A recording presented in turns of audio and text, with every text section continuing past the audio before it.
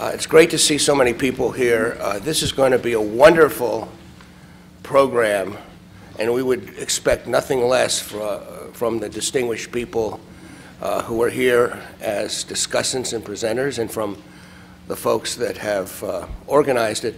So this program today comes to you under the auspices of our Center for Health, Science, and Policy. That the director is Karen Porter, Professor Porter, who's in the back, and she worries all these things to perfection and has been organized by our own Professor Aaron Tversky. And on the other end, bracketing the stars, commentators, is our Professor Anita Bernstein. We're also very, very grateful to the support, financial support and sponsorship of Aaron Fox.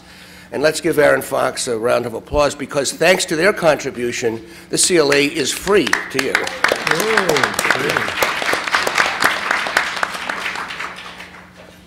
Now, as you know, I see our friend Professor Long coming down the stairs here. We were in Beijing last year where she offered, but this year I'm going to take her up on getting a tour of that wonderful, her fine university.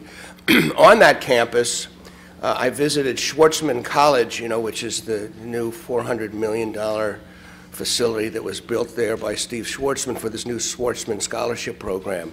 So Professor Gerber and I walked in and felt very much at home, strangely comfortable, and we suddenly realized it looks just like this, except with a few pagodas, And it was designed and built by Robert Stern, the same architect who built the new wing of our building. So even in Beijing, we felt at home from Brooklyn Law School.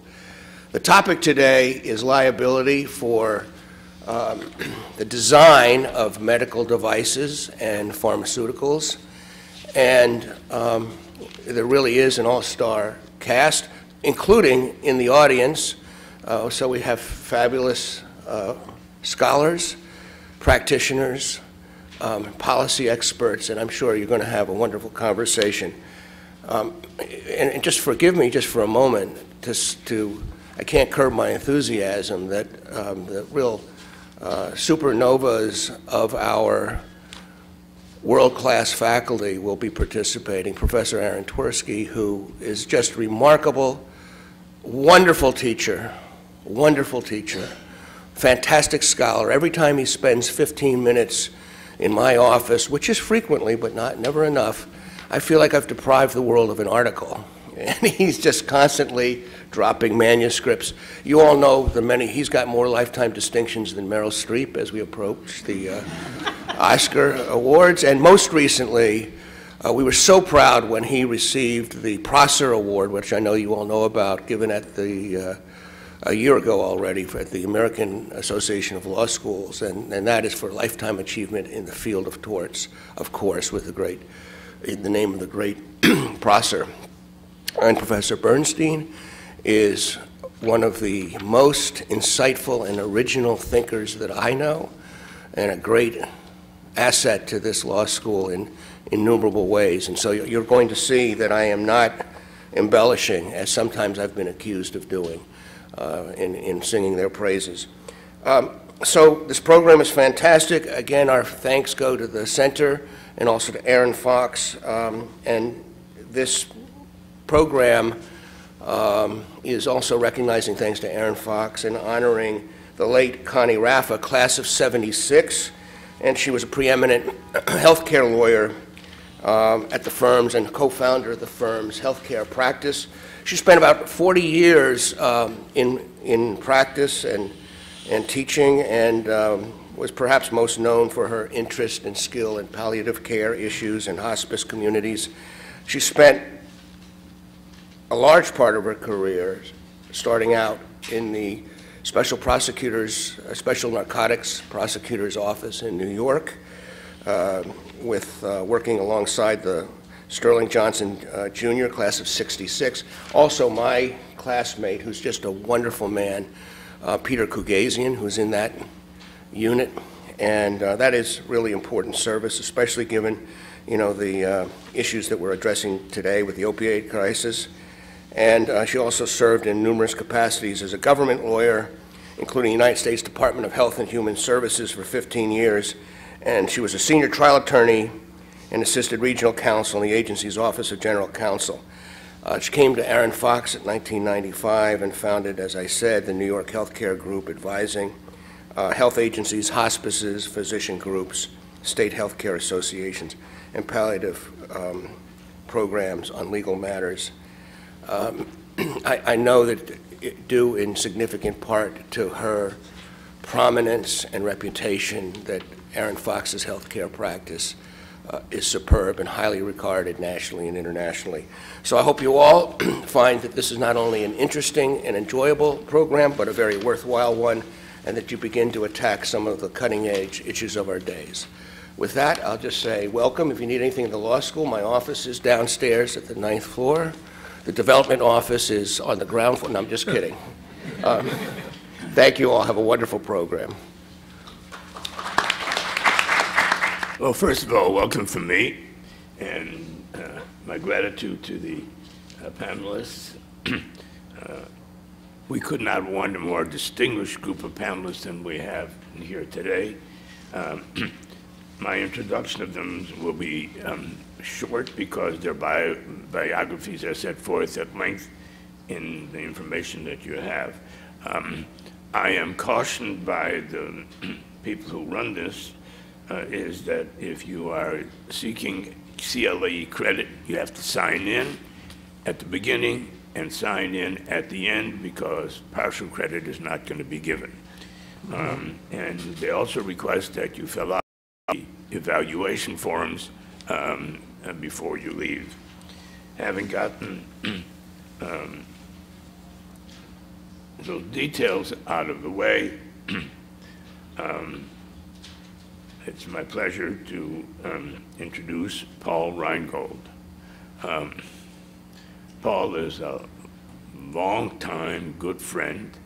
When we drafted and we were reporters for the third restatement of products liability, Paul was one of the advisors, and he well should have been.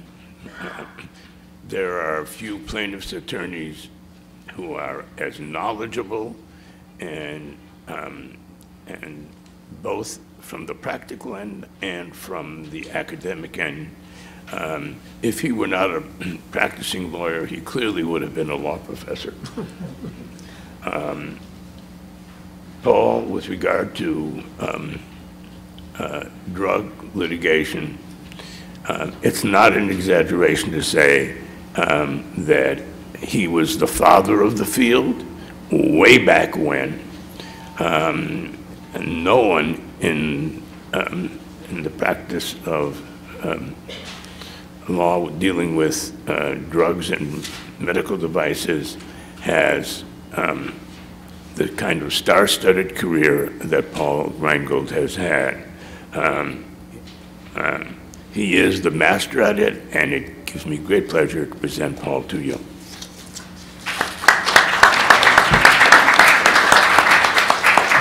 Thank you, Aaron. I got to go back to my first slide here. When I started, drug and device cases were no different than any other product case. If we had an auto or a machine that caused an injury, we had the same law. And now the field's been completely upended, and I'll be talking about some aspects of that, and you'll get more details later on. But the dirty P word, preemption, has knocked down about 50% of the cases that we on the plaintiff side can handle. And so I thought I'd do is both, because I'm the starting speaker, give you a little introduction to just general what is design liability and products liability, tell you where we've been dinged on the plaintiff side and now what we're trying to do to overcome that. Of course, we have 50 states and 50 laws on what constitutes a potential liability of a manufacturer for a product that's badly designed. Now, it's different than badly manufactured or wasn't accompanied with proper warnings, but we're just talking about design, where every unit's the same thing, but every unit was bad in some respects. Not necessarily carelessness, because it's an aspect at least in New York State, of strict liability. So I took the Voss case, which Aaron and I grew up on years ago, where New York State brought strict liability for design defect into the law. And there's 3 requirements here, and almost every state has the same 3 requirements, of which number 2 is the problem. 1 and 3 is the everyday situation. The first is the product's not reasonably safe in design. It's kind of a silly requirement because that's the outcome of what you're going to do on the whole test. And the third is easy. The design was a substantial factor in causing an injury. Of course, if it wasn't a proximate cause or a substantial cause, we wouldn't be involved. So what's inherently special about a strict liability design case, which might be for a bad drug or a bad medical device, a hip or whatever we might be talking about, some implant, is that there was a feasible way to design the product to have avoided this risk or minimized the risk, design it in a safer manner. And a lot of states, New York included, sometimes call this a risk-benefit test, risk-utility test. It's up to the jury to do some sort of weighing on the product. I could say, yeah, there would be a safer design for a gas tank in my car if I designed my car like a tank and put the gas tank in the middle. That's feasible, but on a risk-benefit, the benefit's lost on that. In other words, there has to be a change I would make that would be keep the costs at about the same range and provide greater safety. So if you want to think about that in the naive terms of machinery before we look at drugs, a case I recently had where a machine was big machine with moving gears. It was a printing type of press, and it did have guards so the person working in the press would be protected, keep his arm away from the moving obvious risks. However, there was a speed adjustment, which was a little hole down at the bottom, and the worker could reach in and change the speed of which the press was moving. That wasn't guarded. So that's an obvious case of a claim that a plaintiff would make of design defect liability because our expert set a guard, which would have cost maybe $100. Just like the guard you had all over everywhere else in the machine, why don't you have it here? All right. So that's the simple days. But now we get to why today drug and devices differ. And if I can have a little plaintiff's point of view at this point, almost all the law I'll be talking about today are 5-4 decisions of the Supreme Court, which if you had a slightly different judiciary, I wouldn't be talking about them. But the reality is we have these cases, 3 of the leading ones from the Supreme Court I've got up here. All right, now on drugs, we have 3 types of drugs. If you think about the brand name drug, while it's still under patent control, the generic drug, which now has way over 50% of the market, and then we have drugs, the over-the-counter drug that you get if you have the flu or a cold or something.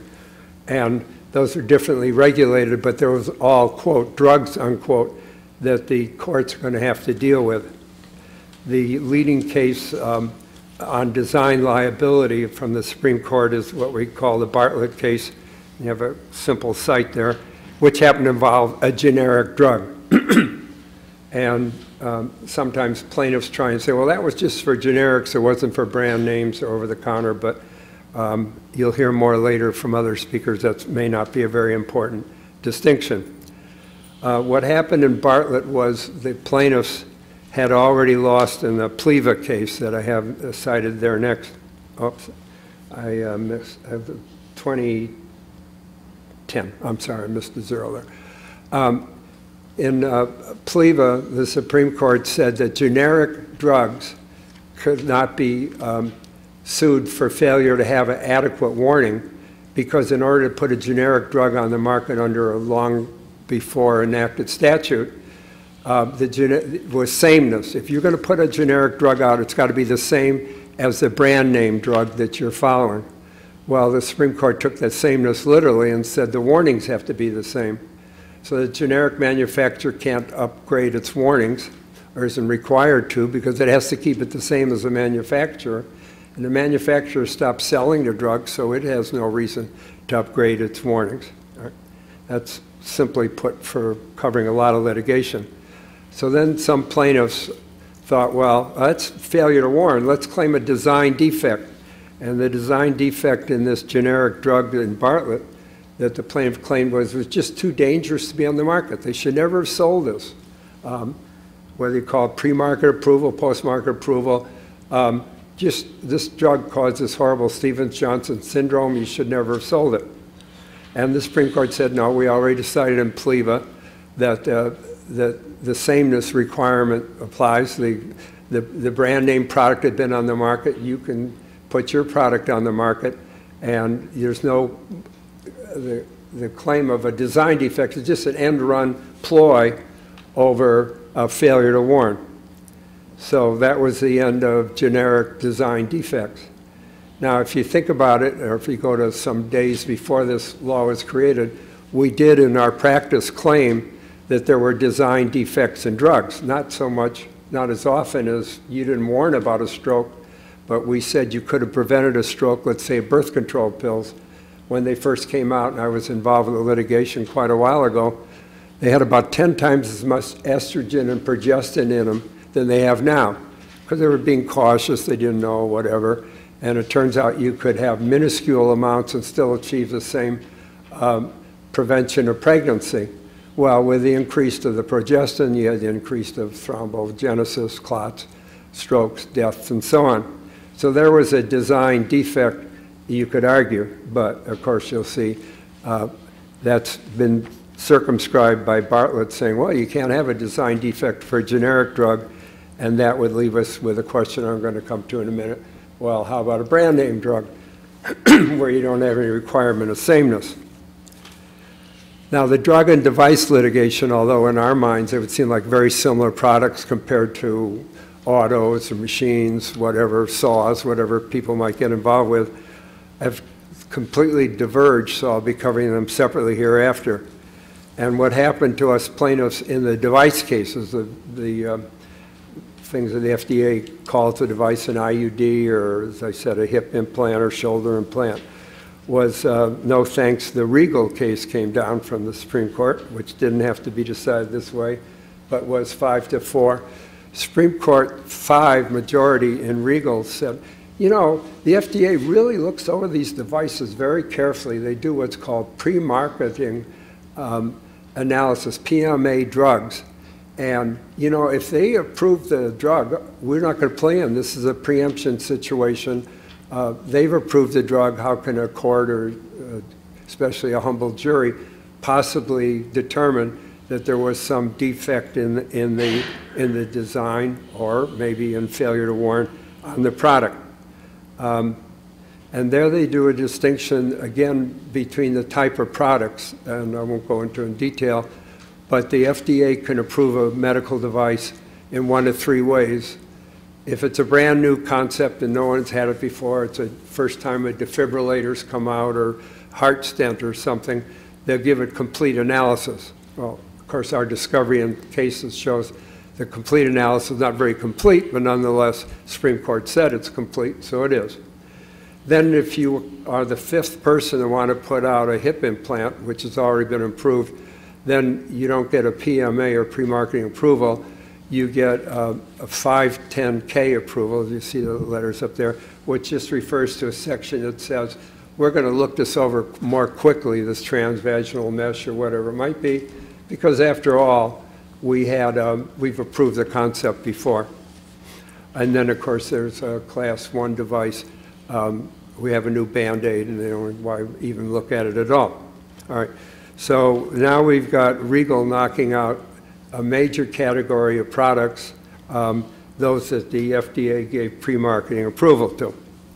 So now I'm still in business, believe it or not, and a lot of plaintiffs' lawyers, a few here in the audience I know, and around the country we're still doing drug litigation, and you'll see in a minute device litigation, but we have to be creative. And here we have, the Supreme Court hasn't weighed in yet, but I'm giving you some lower court cases. they're going both ways, and you'll hear some more about others of these later.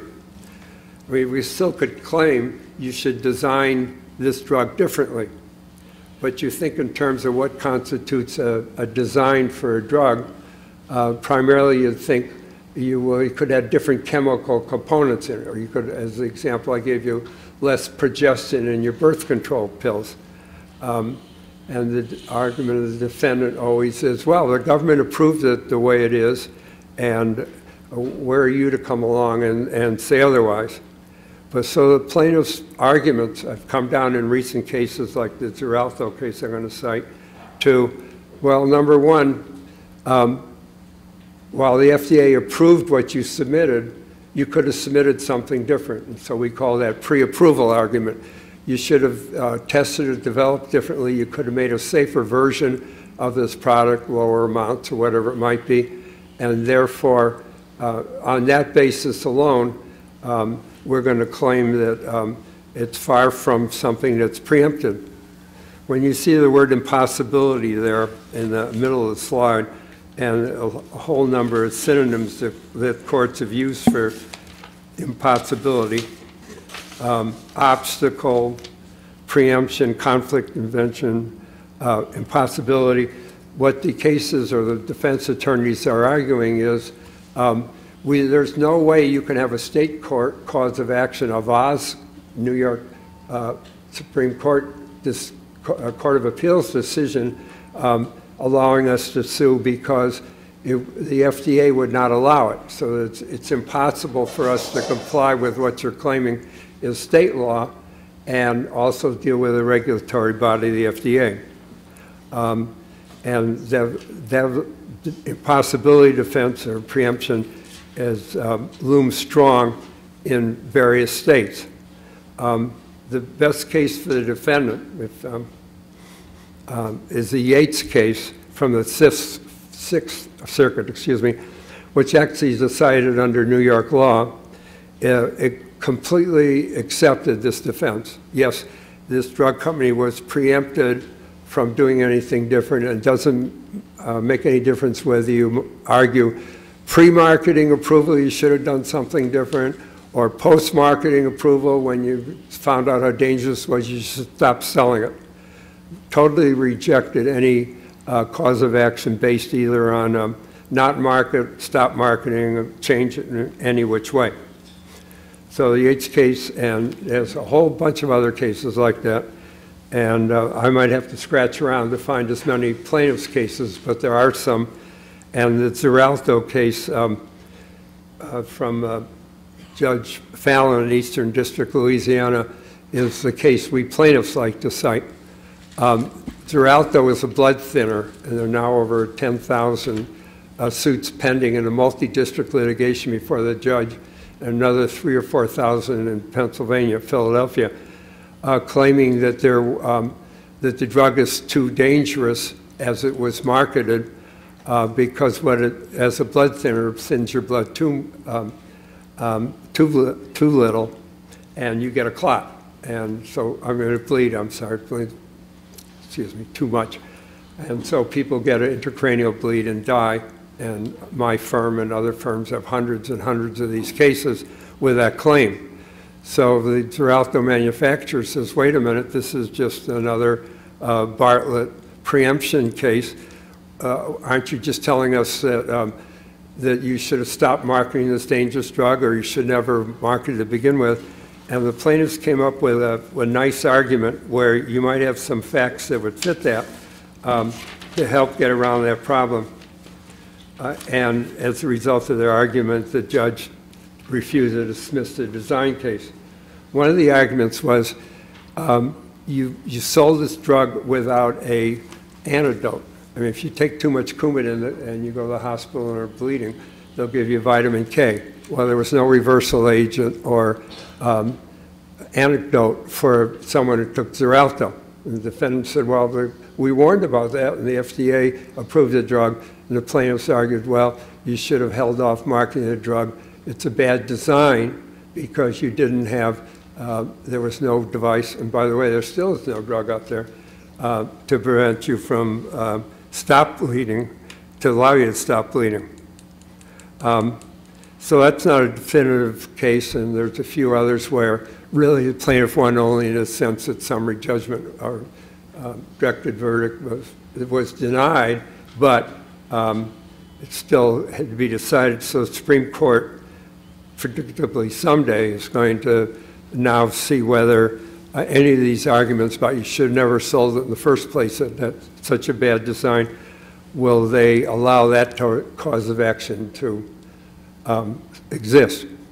If I go back to my simple days, let's say there was an automobile, new auto you could buy right here in the market, it's half the price of everything else, has no brakes. And you say, well, you know, you warned me there's a sign all over it, no brakes. But, you know, if you were driving that car and you had to stop and you couldn't, you killed someone, you know they're going to claim the car was defectively designed without brakes. Well, same here. There are arguments throughout, though. It was designed without a reversal agent or an antidote. But, of course, we're tied up in preemption, as you're going to hear all morning. Then the plaintiffs like to cite, finally, and they're trying to end run around drugs, the Lance versus Wyeth, where the Supreme Court of Pennsylvania decided to design defect claims in drugs. This is against Wyeth for the drug fenfluramine, was allowed to proceed. And others of you on the panel may be talking about Lance. I've tried to read it 2 or 3 times, especially yesterday. I like the result, but I don't know, if you want to tease your brain, try and reach a decision. Okay, now I'm getting down to the end of the talk. Maybe we found some way to end run drug cases, not the generic ones so much, but over-the-counter ones or brand name ones that just come out in the market like Xarelto. On devices, we have a much tougher situation. It was always tough to begin with to show a medical device had a bad design. It was usually more likely you failed to warn about this or that. You didn't tell the doctors certain types of patients shouldn't get the drugs, whatever it might be. So in a PMA case, which the pre-marketing approval case, whenever we try and claim, well, the design is bad, the defense is, we showed the FDA it had this stent, it had this wire mesh. Yeah, it's true now, we see it's causing injury, but the FDA approved it, so that's that. So it's hard for me to think of a design defect case we might win on a PMA type of product.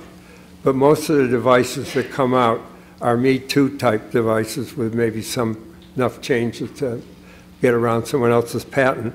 And so those are the 510K cases, and those are still there, the transvaginal mesh cases. I don't know if you're aware of that multi-district litigation. There's 125,000 women suing for injuries from these slings and meshes that were put in. Those are all 510Ks, so there's no block to bring suits like that.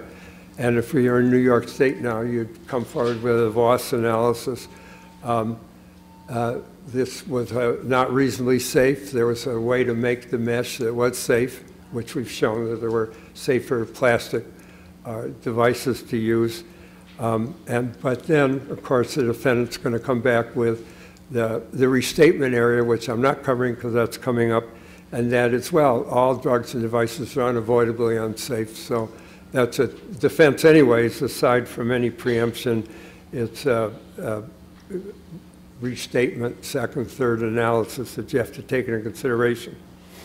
So while I might have preferred coming last and trying to answer all these other people, I did get to go first, so I've given you the basic law and the attempts we're making. We're not going to give up on the plaintiff's side to represent you, if I could consider you consumers of drugs and devices, but it's getting harder by the year, courtesy of the Supreme Court of the United States. Thank you.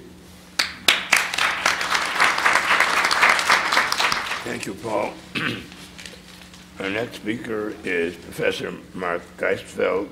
He is the Sheila Lubetsky Birnbaum Professor of Civil Litigation at New York University School of Law. He is a prolific scholar and a creative thinker and across the, not only in product liability, but across the field of torts. Whenever you run across a Geisfeld article, you know that you're going to have to sit down and work it through and think it through. He is a seminal thinker in the field, and it gives me great pleasure to ask Mark to talk about recovering the rationale for comment K.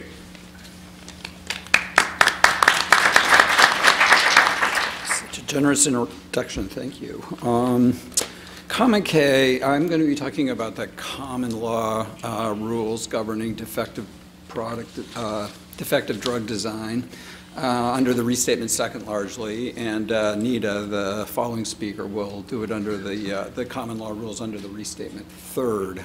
So I won't be talking about preemption, but how outside of the federal regulatory scheme and so on, a claim of defective drug design would go. Now the whole field here is completely warped by comment K in section 402A, the rule of strict products liability that is been widely adopted across the country. And when courts adopt 402A, they almost treat it like a statute. They literally adopt it and they try to parse the language of the commentary and so on. So it's an interesting component of the product law to see the common law developing from a common textual source. Now, the text of comment K itself, as is widely acknowledged, is really hard to understand. And the difficulty of interpreting comment K has led to mistakes that have been argued by others. But it's not because comment K is unintelligible, and the logic or the apparent lack of logic of comment K is something I'll discuss briefly. The difficulty with the way that comment K has been interpreted, in my view, is that actually it doesn't have much to do, if at all, with the design of drugs and the like. That comment K, properly understood, actually is much more relevant to the issue of something like if an autonomous vehicle crashes because it's been hacked into by a third party, is that a product malfunction subject to strict liability? Now, I've written about that issue at length in a recent article in the California Law Review. I am going to make the same basic argument here. The relevance of all this to drug design is that if you properly understand comment K, you can see that it is being misapplied. It's one argument to say comment K makes no sense, let's get rid of it. That's not the argument I'm making here. Comment K makes a great deal of sense, but once you understand it properly, you can then see why it's not relevant to drug design and why it ought to be relocated elsewhere. So I think the interpretation of comment K has had two bad effects. It's messed up drug design litigation, and it has also left courts unable to properly apply comment K in areas where it belongs. So comment K, the language itself, and again, courts treat this textually, so we can do the same here. There are some products which, in the present state of human knowledge, are quite incapable of being made safe for their intended and ordinary use. These are especially common in the field of drugs. An outstanding example is the vaccine for the pasture treatment of rabies. Commonly causes nasty side effects. Here's the key language. Such a product, properly prepared and accompanied by proper directions and warnings, is not defective, nor is it unreasonably dangerous. So an unavoidably unsafe product under this language here, if properly prepared and accompanied by proper direction and warnings, is not defective, unreasonably dangerous, subject to strict products liability. Well, what does that language mean? It would seem to mean that if you've got, you're talking about drugs, vaccines, and so on, they're literally expressly referenced in the comment here.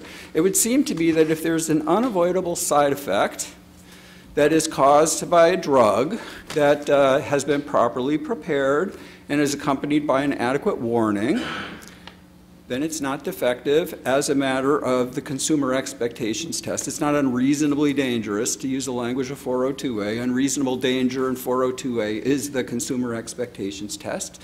So it doesn't violate the consumer expectations test, and it's not, as a result, subject to strict liability. All right, so then if that seems to be the pretty straightforward meaning of this, and from then it would follow that, okay, well, we've taken out proper preparation, which is manufacturing, construction defects, and so on. We've taken out the issue of warning because the comment assumes that the product has been accompanied by a warning. Therefore, we're left with issues of design. So the comment would seem to be on its face directed toward the problem of the inherent risk of drug designs. And so that if we're talking about injuries caused by the inherent risk of a drug design, then it's not subject to strict liability under 402A. That all seems to be pretty straightforward. And that's how, of course, courts have widely interpreted it. So what that would mean then, under this interpretation, and this is the majority rule, the courts are all, there's a variety of rules that have actually been adopted by courts here, but this would then straightforwardly lead to the majority rule that if a plaintiff comes into a case and says the drug violates consumer expectations because of an inherent risk of side effect, that the manufacturer as a defense can show that, in fact, the drug is unavoidably unsafe. And to do so, the manufacturer has to show that the drug passes the so-called risk utility test. Because then, if it passes the risk utility test, it's inherent in the drug. If it's inherent in the drug and there's a proper warning and it's properly prepared, there is no strict liability. And so the manufacturer can, therefore, assert a defense against a claim of defective design by reliance on comment K. So comment K, in the majority approach, serves as a defense to preclude application of strict liability. Seems to all straightforwardly follow from the text of comment K. But then once you work with that rule, it's been widely recognized, it's actually quite puzzling when you compare drugs to ordinary products like the machines Paul was talking about. Because, of course, in the ordinary product case, take the California rule, for example, which nicely illustrates, it's this approach is, I think, the majority approach in the country. You've got the consumer expectations test that's conjoined with the risk utility test.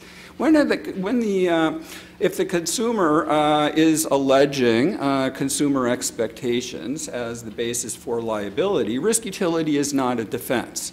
And so notice then how comment K would seem to fill in that gap. But for ordinary cases in which the consumer says the design in question violates the risk utility test, the plaintiff has the burden of proof here. The manufacturer doesn't have the burden of proving that the product passes the risk utility test, except for a few jurisdictions like California.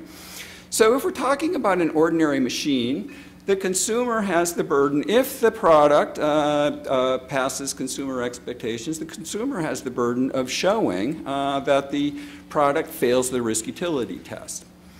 Comment K, which is supposed to be a defense to strict liability, somehow places the burden on the manufacturer instead. How can this be a defense that somehow benefits the manufacturer if it places the burden of proof on the manufacturer?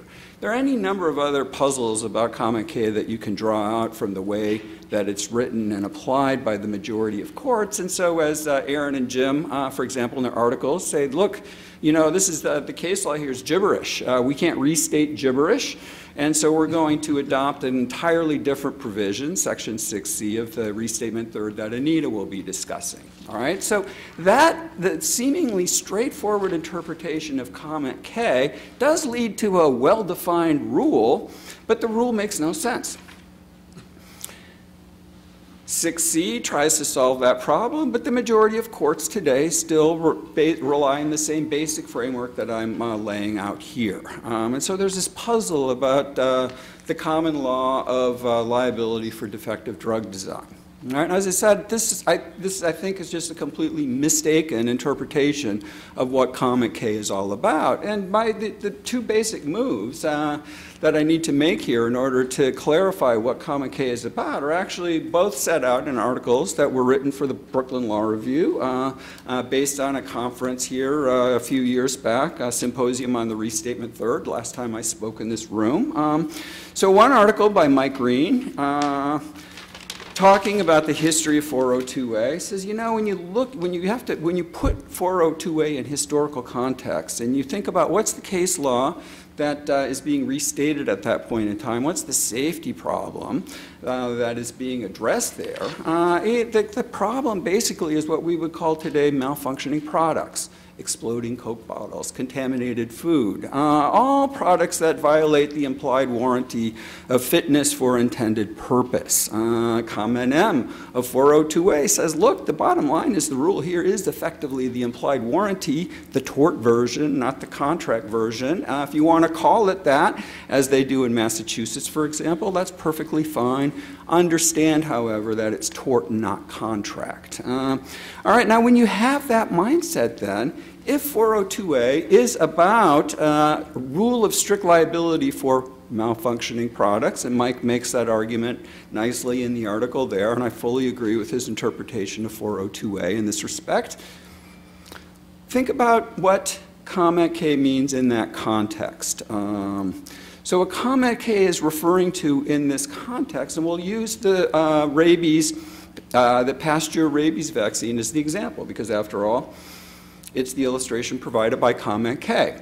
So the initial formulation of that vaccine uses an attenuated virus at that point, initially from rabbits. One of the incidents, side effects from that vaccine is, and this is true of most, I don't know if all, but it's true of most attenuated vaccines, it has the potential side effect of causing rabies.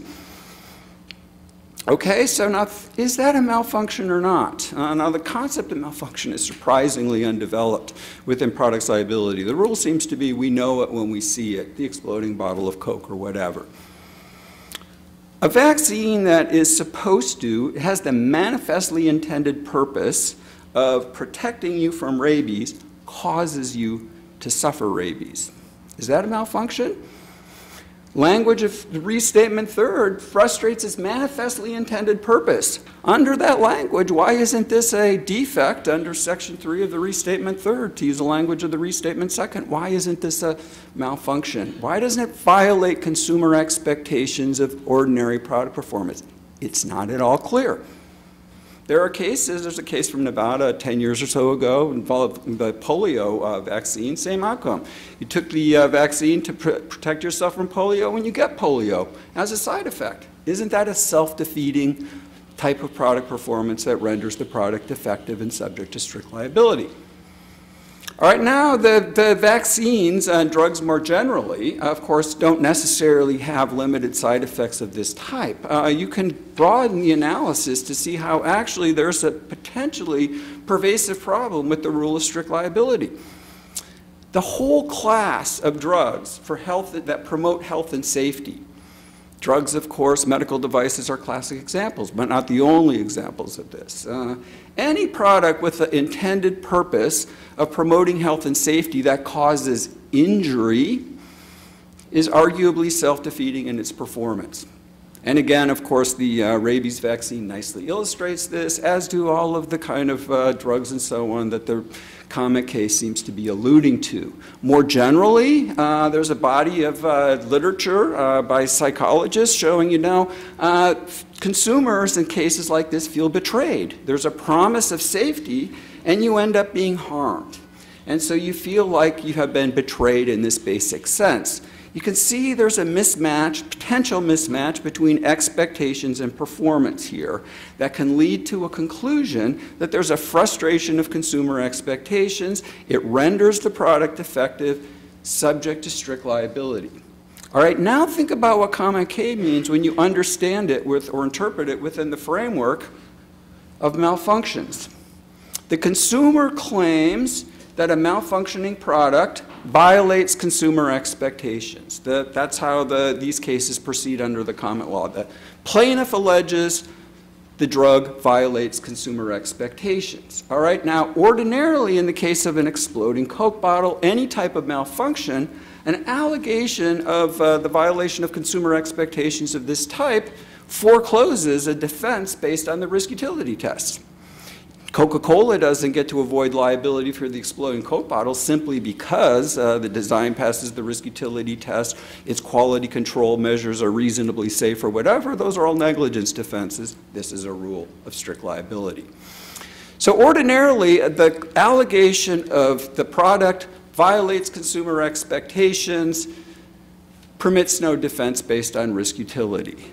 If we understand the materialization of a side effect in drugs or medical devices, the impairment of bodily integrity, bad injuries, bad health outcomes as frustrating consumer expectations or potentially frustrating consumer expectations, because again, the concept is vague, you can understand the logic of comment K. Comment K says, no, in these instances, we're not going to treat this as a malfunction. We're not going to treat it as a violation of consumer expectations. We will permit the manufacturer to defend by showing that the drug is unavoidably unsafe in this respect. And to do so, the manufacturer, of course, is going to have to show that the risks in question were unavoidable. In other words, they couldn't have been redesigned out of the product. All right, to illustrate the point here, blood, contaminated blood. Roger Traynor from the California Supreme Court, one of the founders of strict products liability. He says blood, contaminated blood, is one of the paradigmatic examples of an unsafe product under comment K. How could that be? Pretty straightforward under the logic that we're using here. All right, so contaminated blood in modern parlance would be a manufacturing defect. HIV virus in the blood departs from the specifications of pure blood. In the same way that contaminated food departs from the specifications of pure food, it's clearly defective, subject to strict liability with no defense available along risk utility, reasonableness lines, or whatever. So contaminated blood, if subject to ordinary rule of strict products liability, would be unreasonably dangerous. It would violate consumer expectations. It would subject the manufacturer to strict liability. You cannot warn your way out of liability for that in the same way you can't warn your way out of liability for exploding Coke bottles. Can't use any kind of reasonableness defense to avoid liability. You, the manufacturer, are subject to strict liability. Why is that so bad? What's the difference between contaminated blood and exploding Coke bottles? Massive difference. So when the HIV virus first gets introduced into the bloodstream in the 1980s, there were a few years, of course, before we were aware of it, before tests were available. Even when tests became initially available, they're not completely perfect at screening out the virus. So even the exercise of reasonable care means there will be HIV antibodies and the virus in blood. So hemophiliacs just get decimated by this disease, and because they're taking concentrated blood products and so on. Class action by hemophiliacs against the blood industry. As Judge Posner pointed out in tossing the claim out on class action grounds, it's an interesting case for class action purposes, but for here he says, look, you know, the problem is that liability in this case would hurl the blood industry into bankruptcy. And not only the blood industry, basically a huge chunk of the international pharmaceutical industry. So what, you know, so you've got a life-saving product, literally a life-saving product, blood. Nothing done wrong on the part of the manufacturers. It is a manufacturing defect. It malfunctions, to use the modern language today. Absent the protection under comment K, blood manufacturers will be subject to strict liability. Subject to strict liability for massive systemic risks that they cannot control by the exercise of reasonable care. Liability of that sort is going to threaten the stability of an industry that promotes health and safety. So what have we done here? A rule of strict liability that's supposed to promote product safety has a self-defeating outcome of actually undermining safety across the market. Obviously a bad outcome. Of course there should be a defense in those cases, and that's what comment K does. Early case law on contaminated blood went along these lines. Had those cases been able to develop within the common law, I think we would have the interpretation of comment K that I'm now talking about. What happened instead is that state legislatures stepped in and realized that strict liability is crazy in these circumstances, and they widely enacted blood shield statutes. The blood shield statutes treat blood as a service rather than a product. Therefore, not subject to strict products liability. It's just a service subject to ordinary negligence. Restatement third, restating the law properly in this respect, does the same. But what happens then is that comment K the apparent logic of it, which is so clear in the contaminated blood cases. As Traynor rightly pointed out, it's too bad he didn't fully articulate why he thinks that he thought it was the paradigmatic example of an unavoidably unsafe product. But if he had, the logic would be much more clear today. But that case law never really developed. Another interesting example, as Aaron and Jim in their article briefly point out to, is the early cases under Comment K oftentimes dealt with failure to warn for unforeseeable risks. All right, now what's that about? Think about it within the same context. So an unforeseeable risk. The manufacturer can't warn about it. By definition, it's unforeseeable. If you don't know or shouldn't know about it, you can't warn about it. So there's no way you can address this by way of a warning. So too, from the consumer's expectation, the materialization of an unforeseeable risk is necessarily going to frustrate your expectations. I had no idea the risk was there. I'm now injured by it. My expectations are frustrated. Malfunction. Wisconsin case, the latex glove case, Green, reached the same result not that long ago. The logic of strict liability here is pretty straightforward.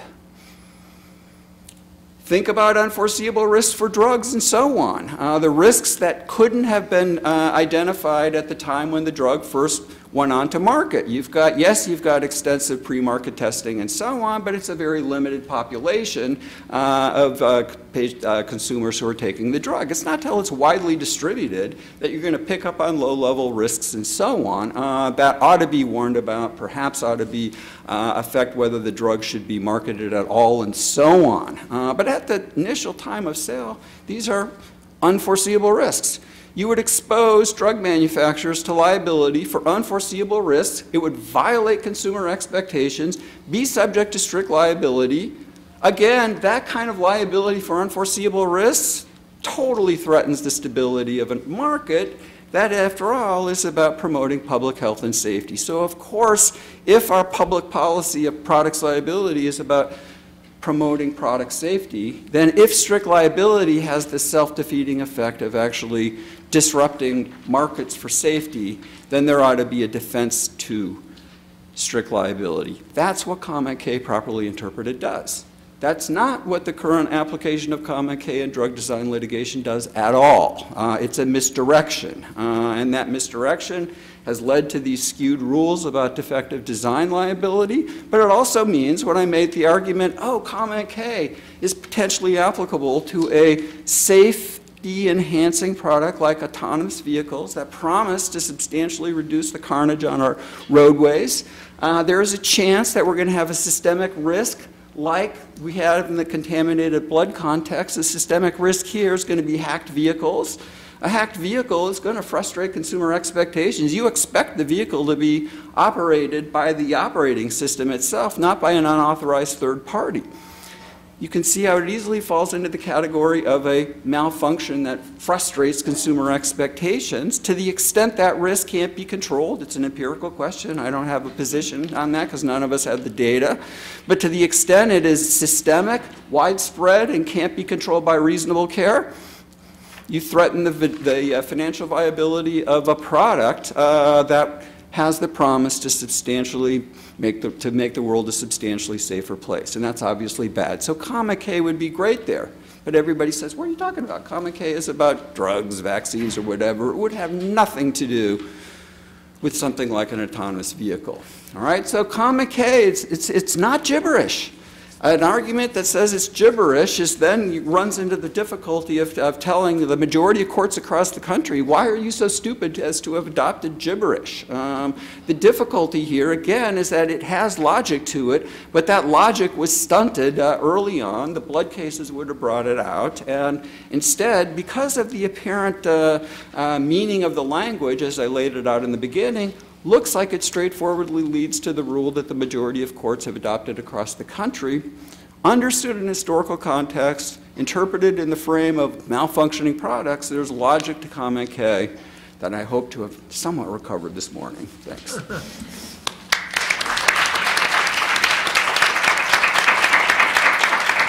Call that, I guess. guess I have a question for Mark, with the appreciation for Paul's fascinating insights into current plaintiff practice. I have only a shallow command of your California Law Review article on autonomous vehicles, but I'm kind of wondering about whether you're saying that comment K applies to harms that they may occasion, because comment K has reference to warning, which I think would be beside the point in the case of hacking where some third party gets injured. So, yeah, so in the same, one of the difficulties, major difficulties with comment K is it references a proper warning. It also references properly prepared, although later in the comment it says even sometimes products can't be properly prepared. So that's what makes everybody also believe that it's simply about defective design. The problem with warning when you're talking about malfunctions is illustrated by the exploding bottle of Coke. You can't warn your way. You can't say, warning, Coca-Cola bottle might explode, and that's going to prevent the manufacturer from being liable. So when you're talking about malfunctions, there are important cases in which you can actually warn your way out of a malfunction, and the kind of patent danger rule at the common law fully illustrates this. When the risk inheres in every product, and that of course is the area of inherent risk in design, then you can warn your way out of it. But the risks posed by hacking actually are an intermediate area, so if it were left to litigation in the courts, I can see some courts saying, yeah, you can warn your way out of it, as your intuition suggests, but I can easily see other courts saying, no, the warning isn't going to be efficacious here for the same reasons it's not with respect to the exploding Coke bottle. So it's clearly, it's open question, but I can easily see a split across the country. I have a question. So this is a pretty basic question, but it was intriguing in the beginning the way you analytically separated out the consumer expectations test being strict liability and comment K providing for a defense based on risk utility. So an obvious sort of response, I think, sort of inspiring, or in part inspiring the third restatement approach, is to say consumer expectations makes no sense in a variety of realms, but particularly drugs and medical devices. Right. So here, the other article from the Brooklyn Law Review Symposium that I didn't reference in my talk that I meant to is the one by Aaron and Jim, as their reading of the case law across the country, again, accords with my own. When courts invoke consumer expectations to this day, and the majority rule is of the type you see in California, you have consumer expectations coupled with the risk utility test. As a California court puts it, you know, the fact that a product passes consumer expectations just means it performed in a minimally acceptable way, and it may be defective under the more demanding risk utility test. As Jim and Aaron found in their article, by looking at it, when courts reference consumer expectations as a standalone test, they are almost, the vast majority of cases are using it in the res ipsa-like situations of product malfunction, right? So if the allegation is one of product malfunction, which is recognized under the restatement third, you can easily frame it as consumer expectations. And again, the historical context of 402A is exactly that type of problem. It makes a great deal of sense. It's not just gibberish. It is a viable form of liability that's independent of the risk utility test. And so that's that's the invocation of consumer expectations that I'm using. I think that's really the majority approach. I mean, the criticisms about the restatement third, does it get design defect liability right? Consumer expectations against risk utility. If you just understand consumer expectations as being ordinarily a marker for malfunctioning products, an allegation of malfunction, and then you can see, of course, the two tests can exist side by side. And the fact that a product doesn't malfunction doesn't imply that it's not nevertheless defective under the risk utility test. So there's a whole logic to these liability rules. I think it's fully consistent with what the restatement third does. I think it'd be a lot better if the restatement third had framed all of its rules in terms of consumer expectations, because I think that's what products liability is all about at the end of the day. So I'm going to resist you normatively and descriptively that there is no there there. I expected as much. There's no there Just there giving you an consumer opportunity. expectations. Let me say that one of the biggest bugaboos we had in drafting the restatement in section 3, the res ipsa section, was whether or not to frame it in terms of consumer expectations. And the reason that we didn't do it is because a freestanding consumer expectation test is almost endless. The question is, how do you limit it? And that's why we put it in the context of res ipsa, which has a long history, rather than the context of consumer expectations. You know, I wonder right now if I were redoing it, and don't quote me, but if I were redoing it, whether or not I would think of finding a way of coupling the Section 3 with consumer expectations, but saying, but damn it, please don't, don't apply it all the way up, because if not, all the product liability law becomes consumer expectations. I mean, if you take the Campbell case in California, with the where somebody, a bus made a turn, and a sharp turn, and the plaintiff fell, and the court said, well, that's an common consumer expectation test, because there wasn't a pole there for him to hold on. I'm not sure that is a consumer expectation, because you can put poles all over the place in a bus, and it can be dangerous. So what happens when the consumer expectation test is at war with risk utility? I think risk utility has to win. Be that as it may, I mean, it was one of the real problems that we had, and I'm not sure that we didn't do the right thing, although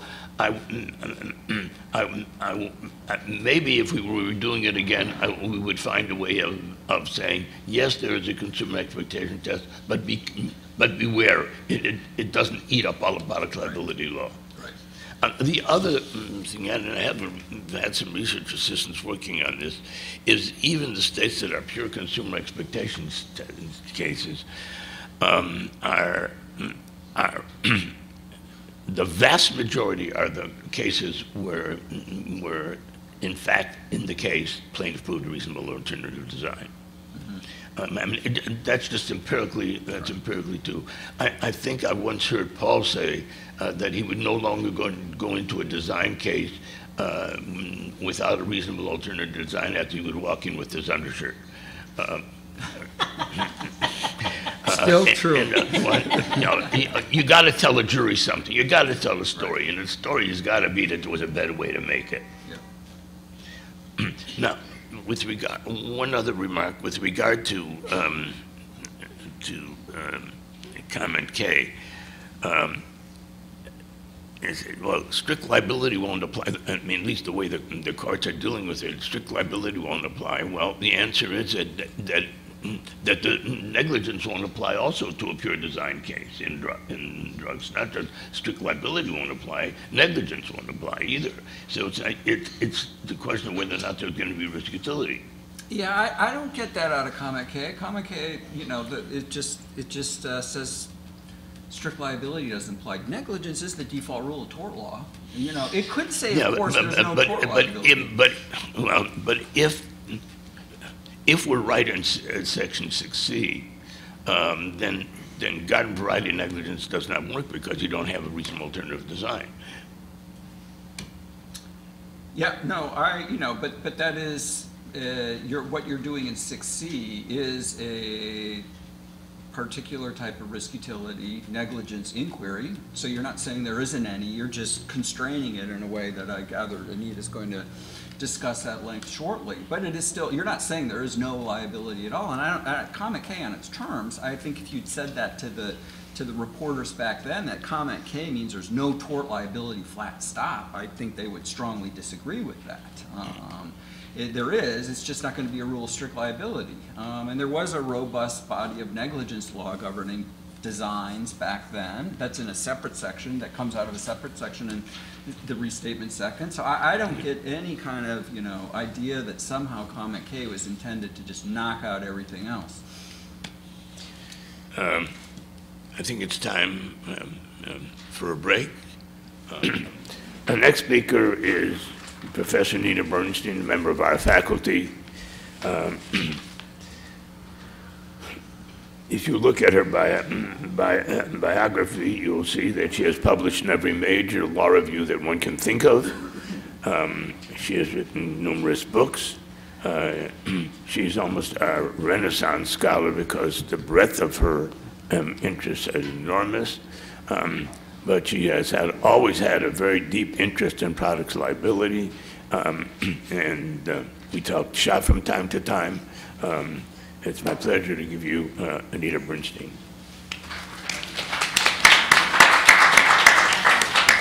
Thank you, Aaron, for that very kind introduction. I say thank you advisedly because, as you're about to hear, I am about to appear ungrateful for your many years of mentoring and leadership in the area of products liability. I will try to make a case against the very creative, innovative, and insightful reform that Aaron and his co-reporter Jim Henderson introduced 20 years ago.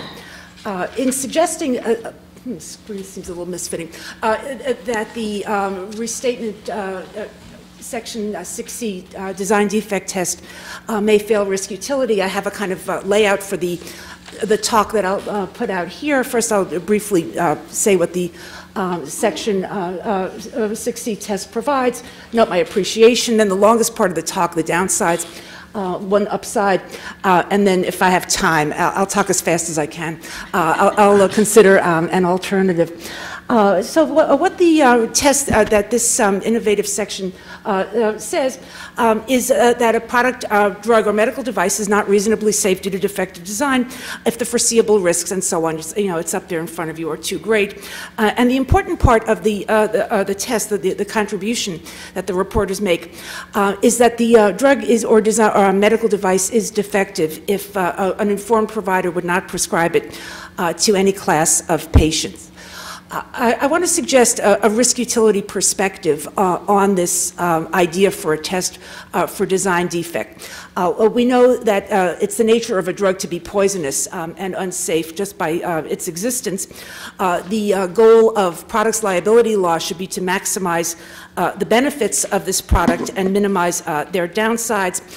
We have, unlike other products, with this one, a learned intermediary is at the controls. That is, that not everyone can buy it. You have to get permission from an expert in order to have this, this product. And that way, the people who should not be ingesting or using the drug or device will be kept from it, and those who can benefit will do so. So for years in class, and so I've got a couple of students here, I've been saying what a good idea this test is. It seems to really capture what's important about drugs and why they need to be treated differently from other products. But in preparing, I've cultivated a couple of misgivings. So to go through some of the downsides and upsides, and as I said, I think the former outnumber the latter. I have a list of some problems that I think in here in the test for defect that Aaron and Jim created. First, prescription drugs are not an ironclad barrier, to use another metaphor, not a wall. But in addition to a wall, so that individuals who want them can get them without prescriptions, I think, to some degree. The people who seek out drugs, the patients or consumers may not know what they're getting or what they want. And the similar knowledge gaps appear also for suppliers, that is to say, what the restatement calls providers. These people are manipulated. I think there's some evidence to show that the decision to make a particular prescription or to give a prescription is not necessarily informed or in the interest of the recipient of the prescription. The FDA authority on which the Section 6C rests, the idea that smarter people, learned people have figured out whether the drug is a good idea. They may not be as well informed as they ought to be. And lastly, it's unfortunate, I think, I don't entirely agree with the reception of this section in the courts, but that has not been successful enough. And I rank that downside last because I don't really care what courts do. If the idea is good, I think judges should be steeped in it and learn it and think about it some more. But after 20 years, it becomes relevant, although not dispositive, to consider whether judges are agreeing with the black letter that Section 6C provides. So with respect to the scalable prescription wall, I don't really know if it's very easy to get prescription drugs without prescriptions. If you have an internet address, you're maybe familiar with the type of spam that I'm adverting to. I did a search of how many hits I would get, and of course these numbers are not reliable data because Google tailors its answers to histories and so forth, but I got 3.6 million or more, I should say, for Ambien, and even more for Viagra. These are popular drugs sought out in this way. So the GAO, the federal agency, has tried to research the problem of obtaining prescription drugs without prescriptions. And in one of their studies, they found that about half the time when you click on the link to buy the drug, you actually get it. So a lot of them are cons. It's by no means certain that you can get over the prescription wall, but the wall is certainly not an insuperable barrier for people who really want to take the drug that they don't have a prescription for. With respect to knowledge gaps on the customer side, drug consumers have been receiving television ads, and that's an important sector of the direct-to-consumer advertising for 20 years. There's no pre-clearance on the ad copy, whereas the FDA is careful in scripting warnings and otherwise interfering with or impeding the words that manufacturers want to speak. They don't actually screen commercials for reliability or accuracy, and some of the most notorious products liability annals drugs were heavily promoted to consumers with television advertising. Continuing the downsides, the ignorance of physicians is also an area that I think relates to the infirmity of Section 6C as a test. The informed provider should know a few things about whether a drug is a good idea to give out, and I don't think that they all are as good as they ought to be on this front. When a study shows a consequence, an instance of efficacy, the study could be isolated. The results could be unreliable, and whether the findings are even amenable to replication, let alone replicated in fact, isn't something that doctors necessarily know. They may not know the concept of statistical significance of the idea, and to require to pass the efficacy hurdle, the FDA does not require that much difference in the result of the studied agent, the experimental group, compared to the control group. So it may be the case that a drug has a benefit, but the benefit is trivial and it won't affect most people who take the drug. There's a kind of Bayesian problem about whether when you get a positive result, I should say, how likely it is to be false. This was studied 40 years ago, and doctors are really bad, apparently, in knowing what to infer from a positive result. And this doesn't really relate to the problem that Aaron and Jim were trying to solve, but it does cast some doubt on the skill and prowess of prescribers as they make their decisions. The problem of overpromotion is one that I want to get to next. Very significant, in fact, whereas I don't know that a lot of people are buying drugs without prescriptions by clicking on spam. I do know that there's a hell of a lot of overpromotion going on, and it must be the case that the money is in some sense well spent. It has to work. I have to believe that all of this expenditure would not exist if it didn't make a difference on the ground. So my research assistant, who's not here, unfortunately, did some excellent work going through the rap sheet of overpromotion, looking at instances of it. And I asked him to look for, I should say, there's a couple of, this is from a spreadsheet or a document that I have on my computer, and there are many, many others. I just picked a few to identify a couple of big name drug manufacturers. It doesn't seem to be aligned too well. But what I've got here is the drug of Neurontin, which is approved for epilepsy but marketed for bipolar disorder and many other conditions. Serostim was designed for AIDS wasting, but the manufacturer decided to reinterpret the concept of wasting. And then pushed it on physicians.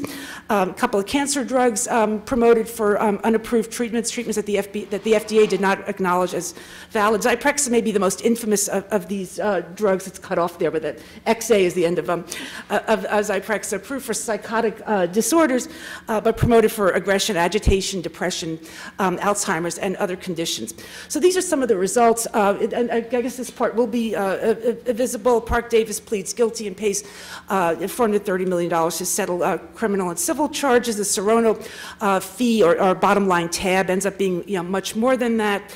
got another guilty plea and a $435 million payment for the cancer drugs.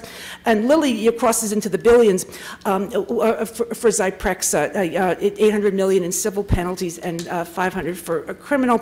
I infer that there's a lot of, as I said, a lot of overpromotion going on, and I think that has to have an effect on both, on not only, I should say, the prescribing decisions, and overpromotion efforts are aimed at physicians, but also at consumers. When you hear all the buzz about your friends and the people you know using a particular drug, it must be the case, I think, that patients push to get these drugs that they should not have.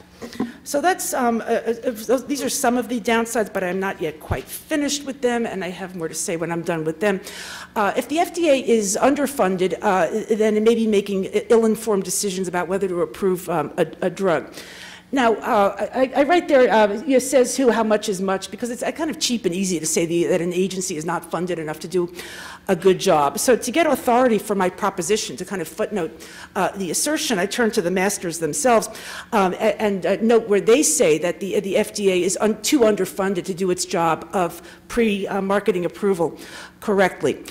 This is the article about comment K that Aaron and Jim published a couple of years ago, where they write, in making decisions with regard to safety and efficacy, the FDA relies almost exclusively on data developed by private drug manufacturers. FDA decisions are thus vulnerable to an extent that judicial decisions are not. That's Mark's reference to the common law. The FDA is going to be worse than a court, to being influenced by understatements and misstatements of the relevant risks. So I don't think we have good enough preclearance to be confident that the drug is presumptively, as 6C says, not defectively designed. As for judicial reception, again, I've gone through a data set, and my data set comes from a record that, as you might imagine, Aaron keeps a very close watch on how the restatement fares in the courts, and I took a PDF from him that cites 30 judicial opinions that cites Section 6C. I found only one robust embrace of the one that I lecture in torts as being such a great idea. I found only one judge who said so, and unfortunately, he's a dissenter. Bryant, the majority disapproves of Section 6C. There are other hostility opinions. The casebook that I used by John Goldberg and colleagues repeats at the Freeman case with Accutane, a lengthy attack on, well, not lengthy, but a relatively harsh attack on Section 6C. So there's a hostility idea. But the majority of citations to Section 6C don't really engage with the idea at all. So you got the plurality of them, just cite it but don't discuss it. There are 5 that say it's not the law. It's not the law of the jurisdiction. There's a procedural problem. The defendant messed up. One court approved of it, saying only that Texas approves the restatement.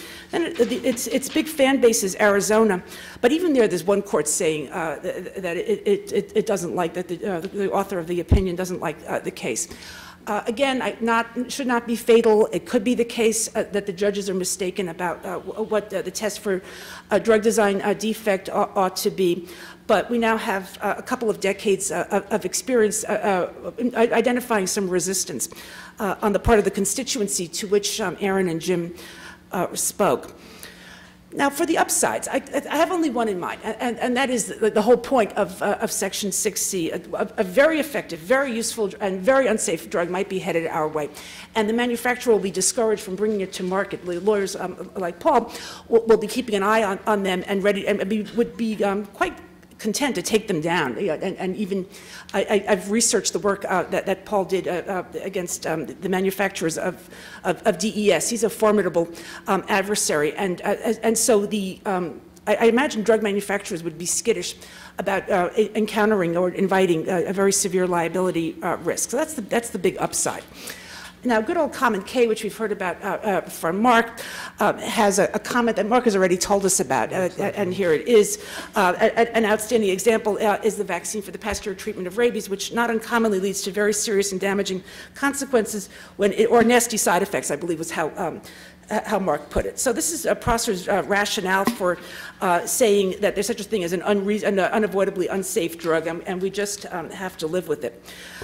Section 6C anticipates the next Pasteur vaccine. It says when it comes, we need to be ready, and we need to give the manufacturers a safe harbor to make this useful drug available to a constituency of patients. So that is the very harmful and very useful drug. Now, I just don't think it's coming, and it's not an accident, I think, that Pasteur did his vaccine experiment in 1885, more than 100 years ago. And I know squat about how to market it, how to invent a new drug, or what's necessary or desirable, but I have to think that people who are working in the labs and inventing drugs these days are steeped in an ideology of safety that Pasteur never dreamed of when he was mixing rabbit concoctions in France. And similarly, I guess even more recent drugs like the polio vaccine were done with less heed for the possibility of downside. So I think that, although I can't prove it, I don't even know if it's even plausible. You be the judge. I think when people are inventing drugs, they will have safety on their minds, and they will be internalizing a worry that Section 6C is designed to guard against. So we have not yet seen the analog to the Pasteur vaccine in my lifetime, and if it's not coming, then we have a lot of downsides and a very weak upside in the weighing of the value of Section 6C. So I don't know if it's my job to repair the problem that I've identified, but I believe I have a couple of minutes. So I wonder what would be the alternative test for design defect if, as I suggest, the courts jettison it and switch to something else. Again, go back to the source. You can find anything you want to know in the writings of Aaron Tversky. And the authors here in the Baylor article have this recitation. They say there are at least 8 alternative tests if you don't want to use Section 6C. So I've copy-pasted them here with the last inch or so on the left removed. I hope you get a sense of the volume of the alternatives.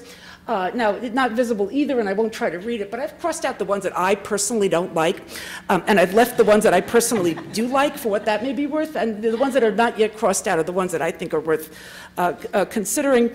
That said, I speak and create slides with great admiration for the ambition and novelty of Section 6C, and I think we'll end up with better drug design defect law after the risks and utility of it are weighed. Thank you.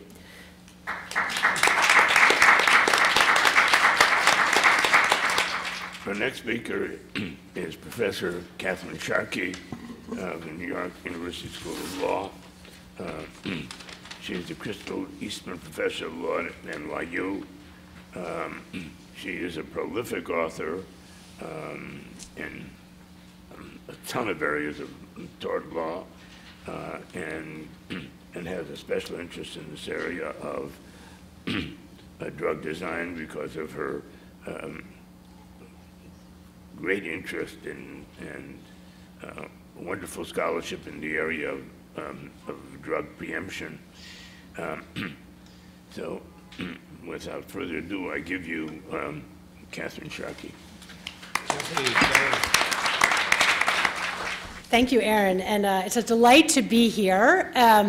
The only disappointment is to learn that a vast amount of the field of my scholarship, thinking, teaching is a dirty word, Paul. So I've been mulling that over. I've thought to myself, I've been mocked before because I'm interested in products liability, preemption, what's the next P, et cetera, but not the dirty word aspect. But it's actually, in all seriousness, gives me an opportunity to suggest that I've been thinking a long time from an intellectual perspective about the role of federal preemption. I don't consider myself as being particularly on one side or the other of the V in these very hotly contested plaintiff versus defendant. In fact, as an academic, it's sort of a point of pride that I get called sometimes by the right-leaning groups like the Federalist Society as the kind of liberal commentator upon whom they can slay various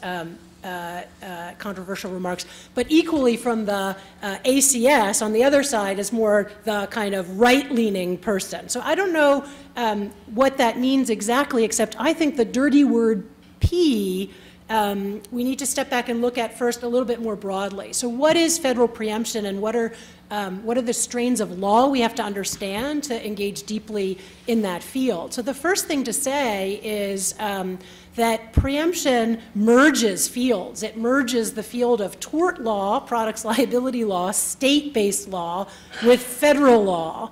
And that's really important because I think a lot of times some people look at this topic of preemption from one vantage point versus the other.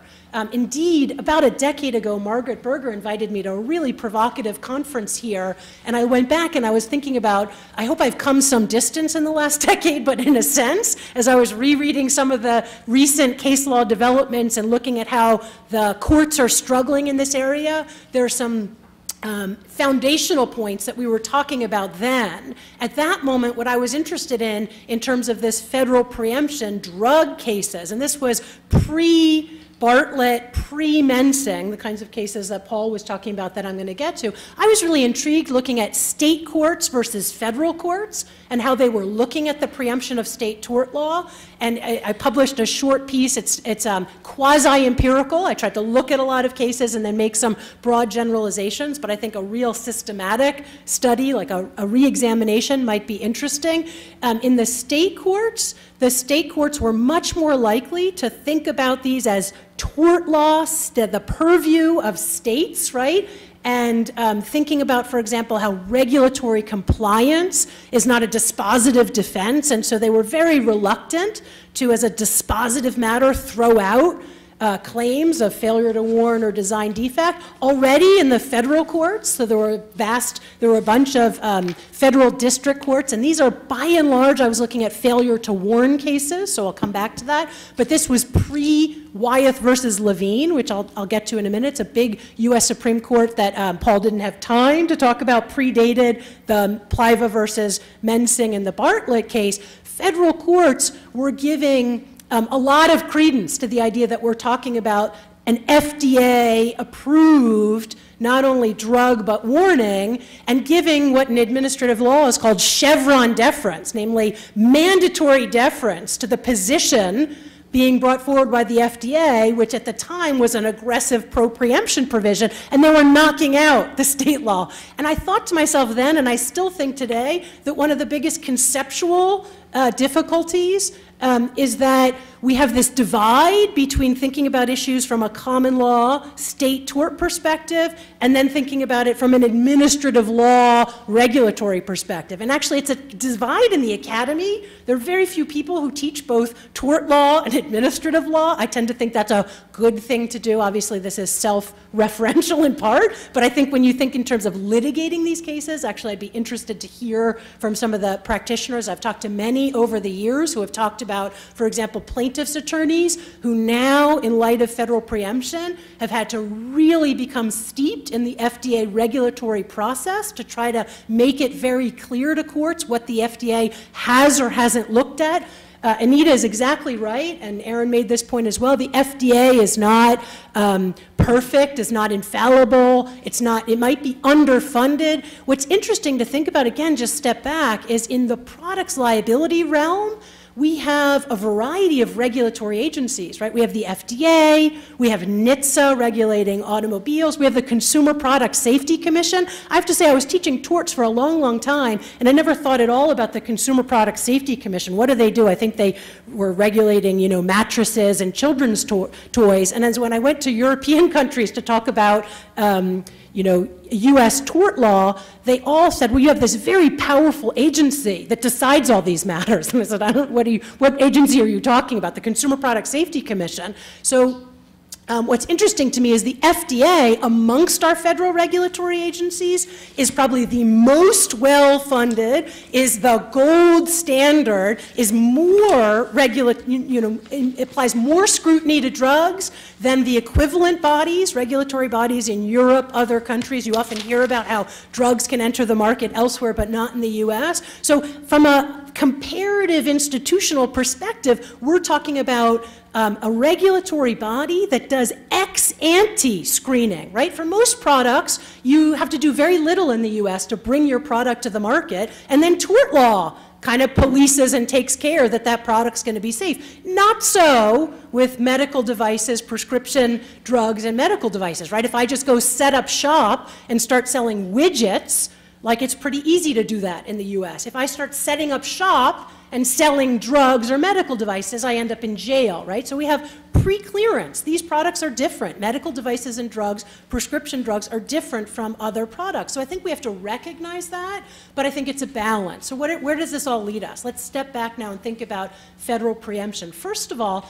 there are more institutions than courts thinking about state tort law, right? First, we have Congress, which we haven't heard about yet, and we have federal agencies. And what's fascinating to me about preemption is that the first thing we have to understand is while we have state tort law, right, we could have Congress decide to come forward and have national products liability law and resolve certain standards. Should this be a consumer expectations test, risk utility? Should we have national uniformity of law? We don't have that. Sometimes state courts decide, therefore, it's all up to us as the highest state court. This is a state tort issue, and we're not going to think about the federal regulatory regime that hard. Well, that's not true either, right? We have Congress intervening selectively in certain areas, passing federal laws. So the one that's important for our discussion today is the Food, Drug, and Cosmetic Act, right? They come in and they pass legislation and then delegate authority to the FDA, which may be underfunded and have problems,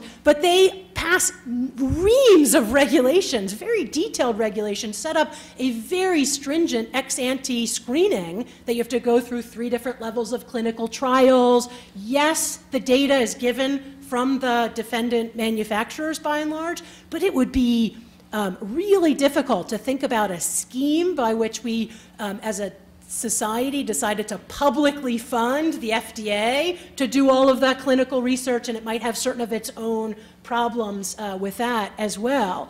Interestingly, this touches a little bit on some points Anita was making, which I hope we'll get back to maybe in discussion. The FDA is very intriguingly regulating not just health and safety mechanisms of drugs and medical devices, but they are regulating and policing information, and that's a very controversial modern day issue. How much should they be doing so? So for example, with respect to over-promotion, this is just one example, but the FDA, right, approves a drug for a particular intended use. They do not tell doctors how they can prescribe that, right, the quote-unquote off-label. But they have, and this is a very controversial issue today, but they have, by and large, they have restrictions that the drug manufacturer can't promote that for the off-label use. And many people say, oh, that's a First Amendment issue, that's terrible, why is the FDA involved in that? One of the underlying normative reasons that might be a positive thing is the FDA is trying to induce manufacturers to come back to the FDA with that clinical trial evidence, right? It's a way to increase the production of information, the risk utility information that the FDA needs to resolve these issues, and only if they come back to the FDA and get an approval for that second use can they promote it, right? There's a whole other issue. I mean, I teach a class on regulation of drugs and medical devices over in Europe. The idea that we allow television advertising for prescription drugs, we're alone with New Zealand on that one, right? So that's a separate debate of what's going on, and very interesting. You can look at, again, there is a regulatory framework. It used to be that the FDA didn't allow for drug manufacturers to advertise on TV unless they gave equal time, right, to the downsides as the upsides. So if you go back and watch ads from the earlier time period, you see all of these, you know, skies and sunlight and people very happy, and they say, you know, ask your doctor if you want to be this happy, but you don't know what to ask for. I've watched these ads. I mean, I don't know why people were spending money on them. They're hysterical, but today the FDA changed that and allowed, so long as the promoter said things like, you know, call this 1-800 number, go to this website, right? So we could get into whether certain regulatory decisions were right or wrong. My emphatic point is it's really important to understand precisely obviously what the FDA is doing, how they're regulating something. And how this comes back into preemption decisions is I think that courts need to be very attuned if the idea is that the FDA has rigorously looked at the particular design defect, the particular failure to warn, has decided that they have said this is the optimal level at which we want to have a warning on this. They've looked at evidence about adding an extra warning, and they've looked at studies that have shown that on balance that would cause more harm than good, then that maybe should preempt that particular alleged failure to warn or design defect. But it doesn't mean that we should have wholesale field preemption, right? Just because we have an FDA regulating an area, you never should be able to bring any kind of state tort law claim. And much of the confusion, I think, comes into play with courts and some academics misunderstanding this and deciding they're either thumbs up or thumbs down on preemption. And there's a lot of that when you read the case law carefully. As Paul was mentioning, some of these decisions you might agree with the outcome or not, but when you try to think about what's their analytical focus, it's a little bit missing. And these are, these are actual decided cases. So back to my framework, and I'm going to make a few points before ceding the territory to Aaron and then some further discussion. We've got Congress, as I mentioned. So in the area we're talking about, Congress passes the Food, Drug, and Cosmetic Act. It's really important that the Food, Drug, and Cosmetic Act had an express preemption provision for medical devices in the medical device amendment to that act. That's what governed the Regal case that Paul put up there before. That's why that decision seems very different to me from another line of preemption that's called implied preemption. What is implied preemption? Implied preemption means that Congress, in its infinite wisdom, when it passes certain regulatory statutes like the Food, Drug, and Cosmetic Act, decides not to engage in the question of how this regulatory framework should interface with state tort law. There is no question that Congress, if it wanted to, could resolve many preemption disputes with the stroke of the pen, right? Could decide whether or not there should or shouldn't be preemption, thumbs up or thumbs down. Many people think that would be good for Congress to do. I don't, because I think preemption is a much more nuanced question that depends very much on the precise regulatory framework, namely how stringently has the regulatory agency looked at the precise alleged defect, the risk-utility balance, et cetera, that's before them. But I also think that sometimes we forget, in the world of implied preemption, we're not doing a parsing of statutory language that Congress gave us, right? What we're doing there is a kind of analysis. Under implied preemption, you have what's known as field preemption and then conflict preemption. So if I drew a little chart, I would finally tell you we're down here talking about impossibility preemption, but before we get there, we should understand the structure. So implied preemption means even though Congress hasn't passed a specific express preemption clause, we are going to, as the name suggests, imply or infer a clash between state tort law and the federal regulatory structure. So under implied preemption, you can have a very wide form called field preemption, which basically means that because we're in an area that's so highly federal regulated, all of tort law should cede to it. That, drug manufacturers don't even invoke field preemption anymore. They used to. Academics, by and large, don't support that concept. Mark and I have a colleague, Richard Epstein, who's an emphatic supporter about field preemption. So I can't say that no reputable intellectual people would argue for field preemption, but that's a very broad concept. We then are in the world of conflict preemption. So conflict preemption doesn't mean it's the federal regulatory structure is going to oust state tort law entirely, but it means we have to look at whether state tort law, right, is getting in the way of, there's some kind of conflict, right? There's a clash with the federal regulatory scheme. Even within this conflict preemption, there's a narrower form called impossibility. And that's most of the cases that we were talking about and that we're going to talk, I think, a little bit more in the Q&A period. Impossibility, again, the one thing I tell students, what's great, usually in many areas of the law, the name we give it kind of means the opposite. Here, the names also kind of give us a clue what they mean. Impossibility is supposed to be that you're between a rock and a hard place, in layman's terms, right? That the defendant manufacturer could not abide by state and federal law. And if that's the case, then you know what? We have in our Constitution the supremacy clause that says that federal law is going to trump. So you can't have the state law tell a manufacturer, you must do X, you must put this warning on your drug, if the FDA has said you may not put that warning on the drug. Right? That's a clash and that's an impossibility. There's a broader form that's called obstacle preemption. To my mind, that's the most interesting realm of preemption. Obstacle preemption is the idea that there's no impossibility, right? You could conform to state and federal law, but it would undermine, right, or frustrate the purposes and objectives of the federal regulatory system. My argument to date has been that we should think about, for courts, what I've called an agency reference model. And I called it that because there were a lot of cases that I alluded to before where courts were giving deference to the FDA. Oh, the FDA says there should be preemption. They don't like state tort law. Okay, preemption, Chevron deference. I'm not in favor of that model, nor am I in favor of the model, though, with a state court saying, the FDA, who are they? Right? I don't like federal agencies. They're underfunded. We protect people here in our state. Right? The agency reference model is between those two poles and suggests that courts need to get input from the federal regulator about precisely what they were doing in this area. Okay, so how does this apply in some of these really interesting cases? I have about 5 minutes to give you some examples, and I think here I will, with admiration, piggyback on Paul's laying out of the cases. Hopefully we can remember back to this morning. He talked about a case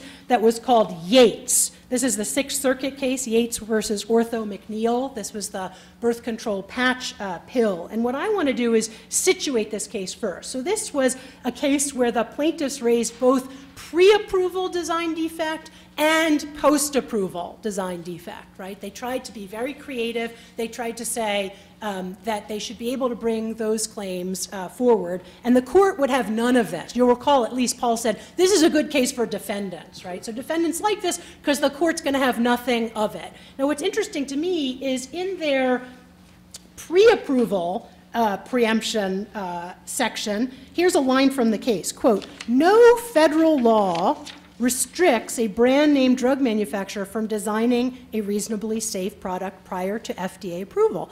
Okay, that's interesting. No federal law in this area.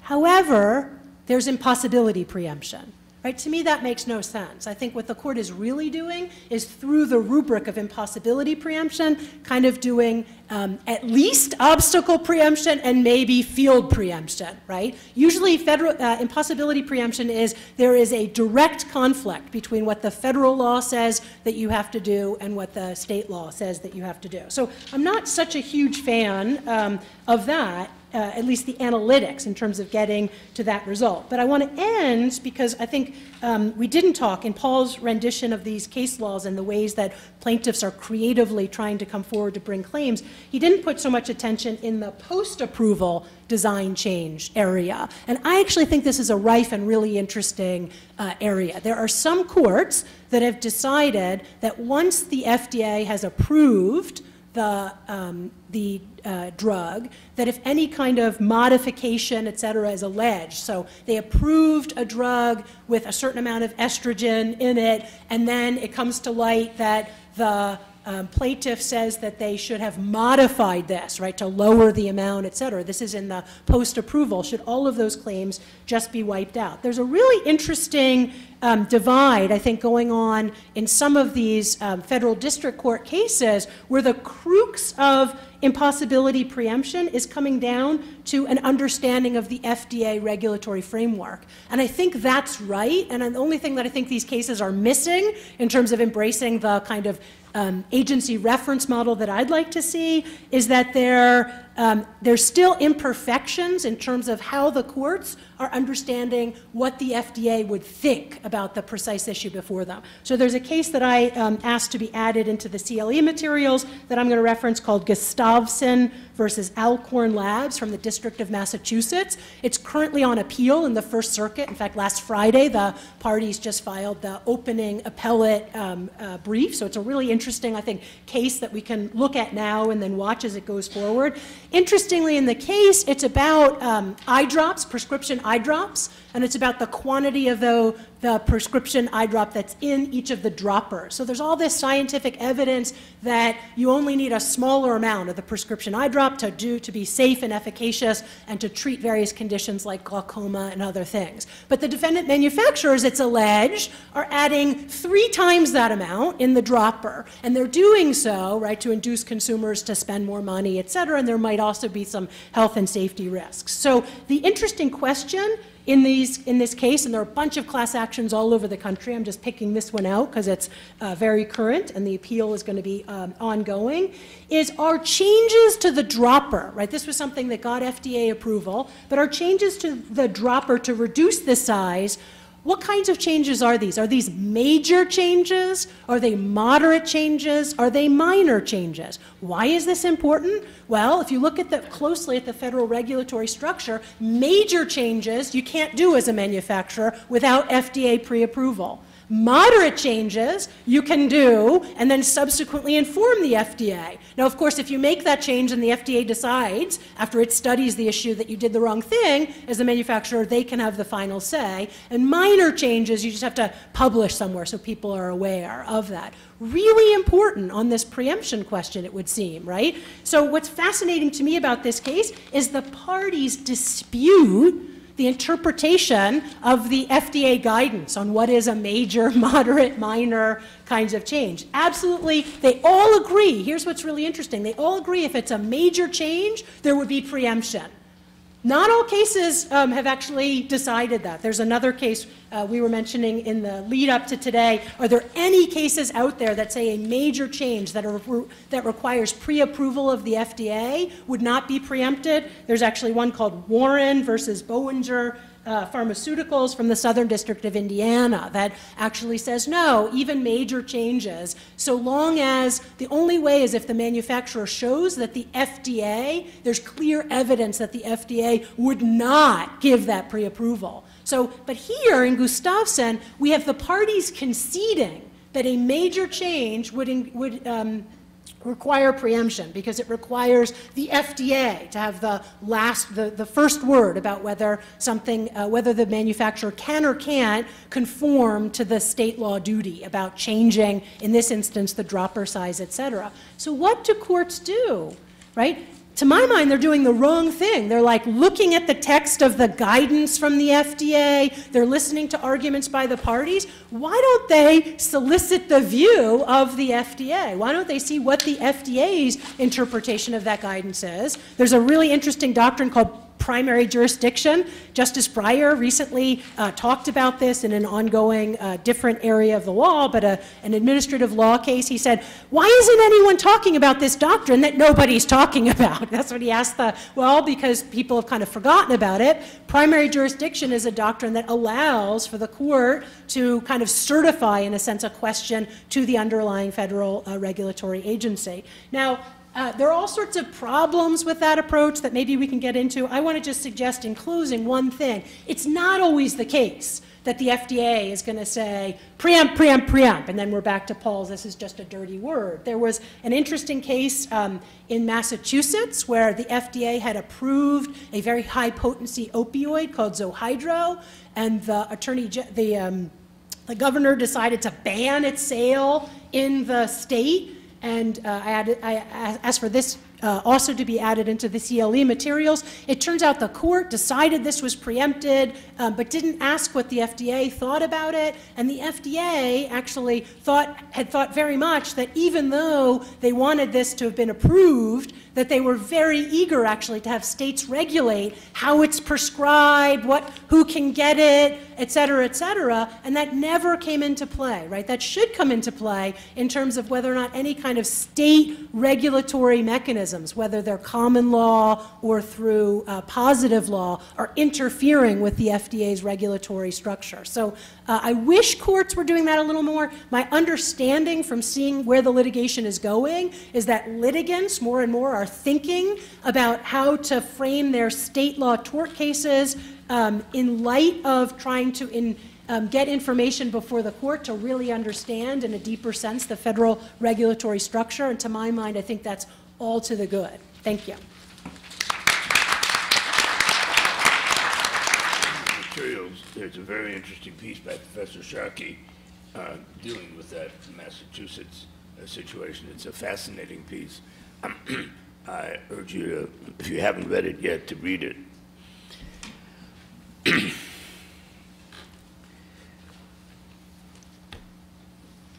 Let me start out by saying that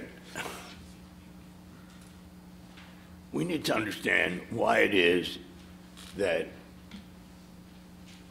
we're in this business of trying to figure out design defect in drugs.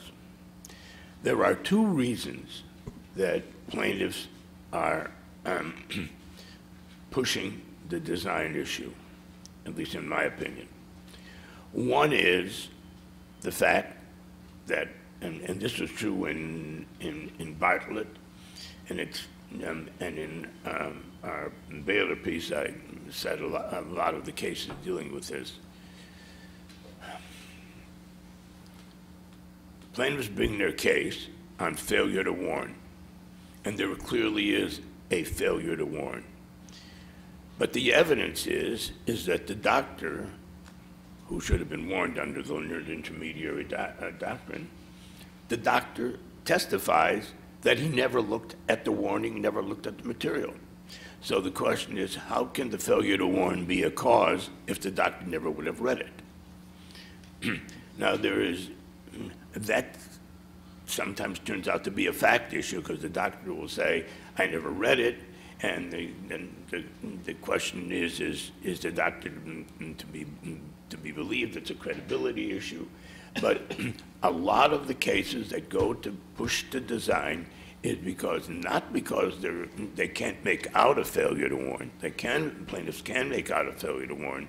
They can't make out causation because the doctor screws it up. The doctor says, I did not read the warning, I would not have read the warning, or, and sometimes the doctor will say, I know the information from other sources and I did it anyway, and so the question then gets to design because the failure to warn cause of action dies.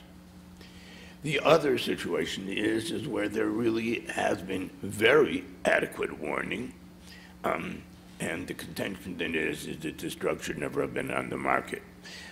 In the fen-phen cases, there was, at least the way it's reported in the Pennsylvania case, the court says that the warnings were adequate, and the plaintiff is pushing the design issue on the ground that the drug never should have been on the market. But I think the first situation is most prevalent is that the plaintiffs. Now, it is not a pushover to do a design case. The warning cases are much simpler, much more direct. They go to design because they're forced to go to design because the plaintiffs can't get through past the causation issue on warning. Okay. Professor Sharkey correctly pointed out that the cases break down between post-approval design defect and pre-approval design defect. From what I have seen, and I did not see the Warren case that Professor Sharkey alluded to, every case that I've seen that has preempted is a post-approval design defect case, and that is the FDA has approved the drug, and the question is, should the drug have had a different composition or some kind of different configuration? The cases are close to unanimous on post-approval design defect that a change proposed by the plaintiff is preempted. I will agree very much with Professor Sharkey that it is very hard when you read the cases to understand whether they're making a common law argument or whether they're making a preemption argument. But in the post-approval design defect cases, it seems to me that they are making a constitutional argument, and it stems from the language in Bartlett, which is very broad, that if you are proposing a change in the constellation of the drug, that is preempted because you cannot do that. Any change that is a major change has got to go through what a new drug application. And let's understand that a new drug application, that if you make a change in the chemistry of the drug, or a new drug application is a very complex business. It takes years and a huge amount of testing, animal testing, patient testing. It's a very often a multi-year process, sometimes as long as 6 and 7 years, and the cost for it can run into over $1 billion. So the courts are not hospitable to changes in the constellation of the drug. The interesting thing about the case that Catherine was talking about with the container is that seems to be pretty mechanical, and it's not chemical, but it's mechanical.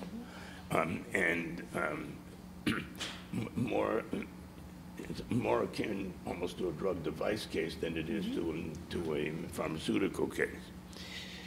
Be that as it may, there is, I think, fairly clear picture that post-approval, FDA approval, design defect cases are going to be preempted. The pre-approval cases are more difficult. And here, and let me read you from Yates' opinion. Plaintiff's argument regarding defendant's pre-approval duty is too attenuated. To imagine such a pre-approval duty exists, we would have to speculate that had defendants designed the drug differently, the FDA would have approved the alternate design. Next, we would have to assume that the plaintiff would have selected this hypothetical product. Further yet, we would have to suppose that the alternate design would not have caused plaintiff's injury. This is several steps too far. Even if New York law requires defendants to produce and market a different design, the ultimate availability to plaintiff is contingent upon whether the FDA would approve the alternate design in the first place. In the Pliva case, Justice Thomas called it the mousetrap argument.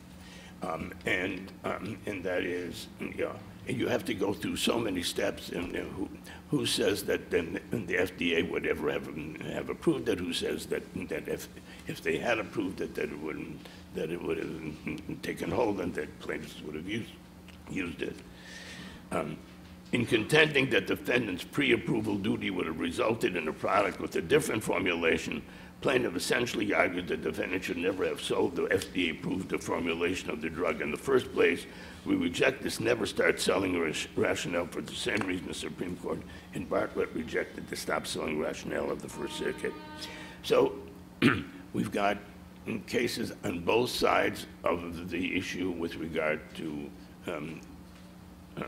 preemption that is predicated on whether or not they should have changed the formulation of the drug, changed the container to whatever, should have done that before sending it to the FDA. The difficulty with that really is that if we are dealing with something that really is chemical, that does require a new drug application, we're talking about something that's very, very complex, and there's good reason to believe that kind of preemption will stick. I think Professor Sharkey is absolutely right that it's going to be very case specific. Then there is another form of possible defect, and that's the one that I think that that Professor Bernstein talked about, and that is, let's look at the drug risk utility. Does the drug net out more utility than risk? And we took that aim at that in our article, and it's very difficult. If we assume that the drug is a valuable drug for a class of patients, should we then hold the drug to be defective because patient misuse, doctor misprescription, because of doctor's ignorance or doctor's failure to prescribe the drug adequately, over promotion, whatever you have. The fact of the matter is that the drug is good and has real value for a class of patients. Do we want to sit as arbiters saying that drug, which has value for a class of patients, will be held to be defective because in the aggregate, it does more damage than it does good? I would think that that's the place for warning or medical malpractice, but that we ought not to ban, we ought not to declare that drug defective if there is a legitimate use for the drug. I would hate to be told that I can't get a drug because there are some doctors out there who are misprescribing the drug, or that there are patients out there who are misusing the drug. So the question of whether or not we ought to use a flat-out risk-utility test, that the drug in its aggregate causes more harm than good, leaves me with very uncomfortable feeling. I don't like it. I don't like it. And I don't know whether or not the courts will preempt it. I don't know whether the courts will preempt it. It may very well be that that's another area of, that's another area of preemption. Finally, I get to Section 6, and that is, a drug is defective in design if it's no damn good for any class of patients, and that no reasonable medical provider would have provided the drug to any class of patients. Professor Bernstein is absolutely right that we have not gotten a warm reception from the courts. On the other hand, we haven't also had courts addressing it in a scholarly or even an intensive fashion. They said, well, that's too defense-oriented.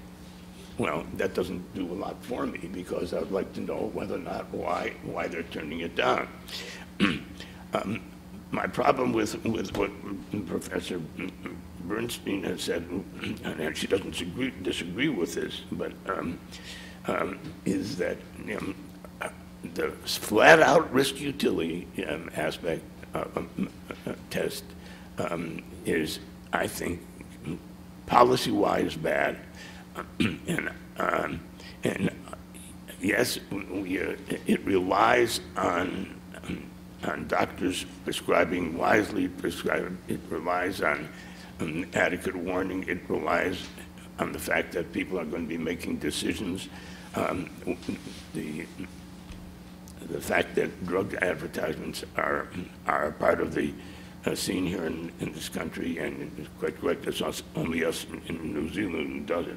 On the other hand, if you've been watching your drug advertisements on television, they are very different than they were 10 years ago or they were 5 years ago. They are, before it used to be what I call, it used to have the smiley page where everybody was happy and almost nothing about the unhappiness. Now there's plenty about the unhappiness in the drugs. So maybe it's a lot more balanced and more reason to think about that. Nonetheless, I still think that Section 6C is the best test around, simply because the only alternative, and we went through all of those lists of all the ones that Professor Bernstein knocked off. She was right in knocking them off. But the only one she really left on was this risk-utility test that does more does more harm than good. And as I said, that one leaves me very cold. Now, I want to say a word about the Bartlett case. Bartlett was a case that arose under New Hampshire law. And the court said that under New Hampshire law, tort law is regulatory. That is, you either have to have a better warning or a better design. And the court said you can't have a better warning because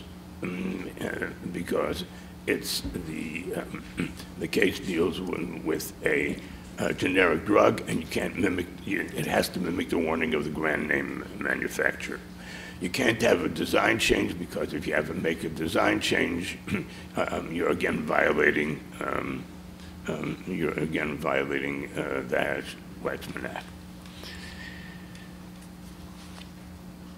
I think the court got New Hampshire law wrong.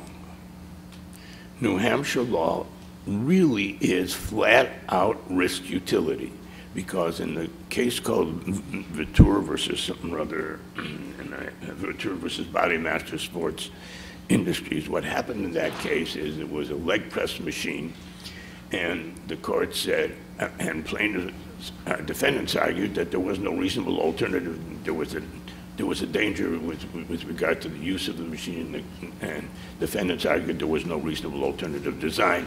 They argued the restatement test that you have to have a reasonable alternative design. The court turned that down.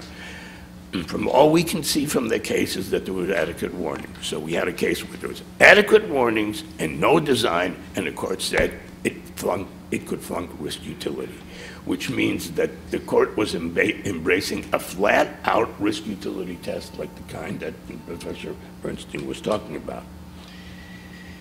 It was not regulatory. It didn't ask them to do anything. It simply said, if you have a product whose risk outweighs its utility, you're going to pay damages.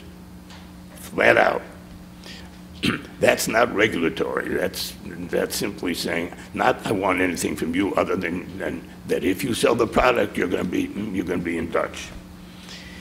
In that case, Justice Alito, in a footnote, says, we can thus say for another day the question whether a true absolute liability state law system could give rise to impossibility preemption. As we have noted, most common law causes of action for negligence and strict liability do not exist merely to spread risk, but rather impose affirmative duties. My contention with Alito is he misread New Hampshire law, and footnote 1 should have been addressed, because footnote 1 is the risk utility test that Professor Bernstein paid attention to, and that's the question that's going to haunt the courts. They're going to have to deal with that question, and they can deal with it either as a common law issue. As I've said, as a common law issue, I think it's the wrong test. But they may deal with it also as a constitutional issue, which says you can't sell the product even though it's approved. So tune in. This issue is going to come to the courts. There will be no way to evade it. They're going to have to deal with they're going to have to deal with the pro-approval cases, and they're going to have to deal with this case. And it's going to be more fun than a barrel of monkeys.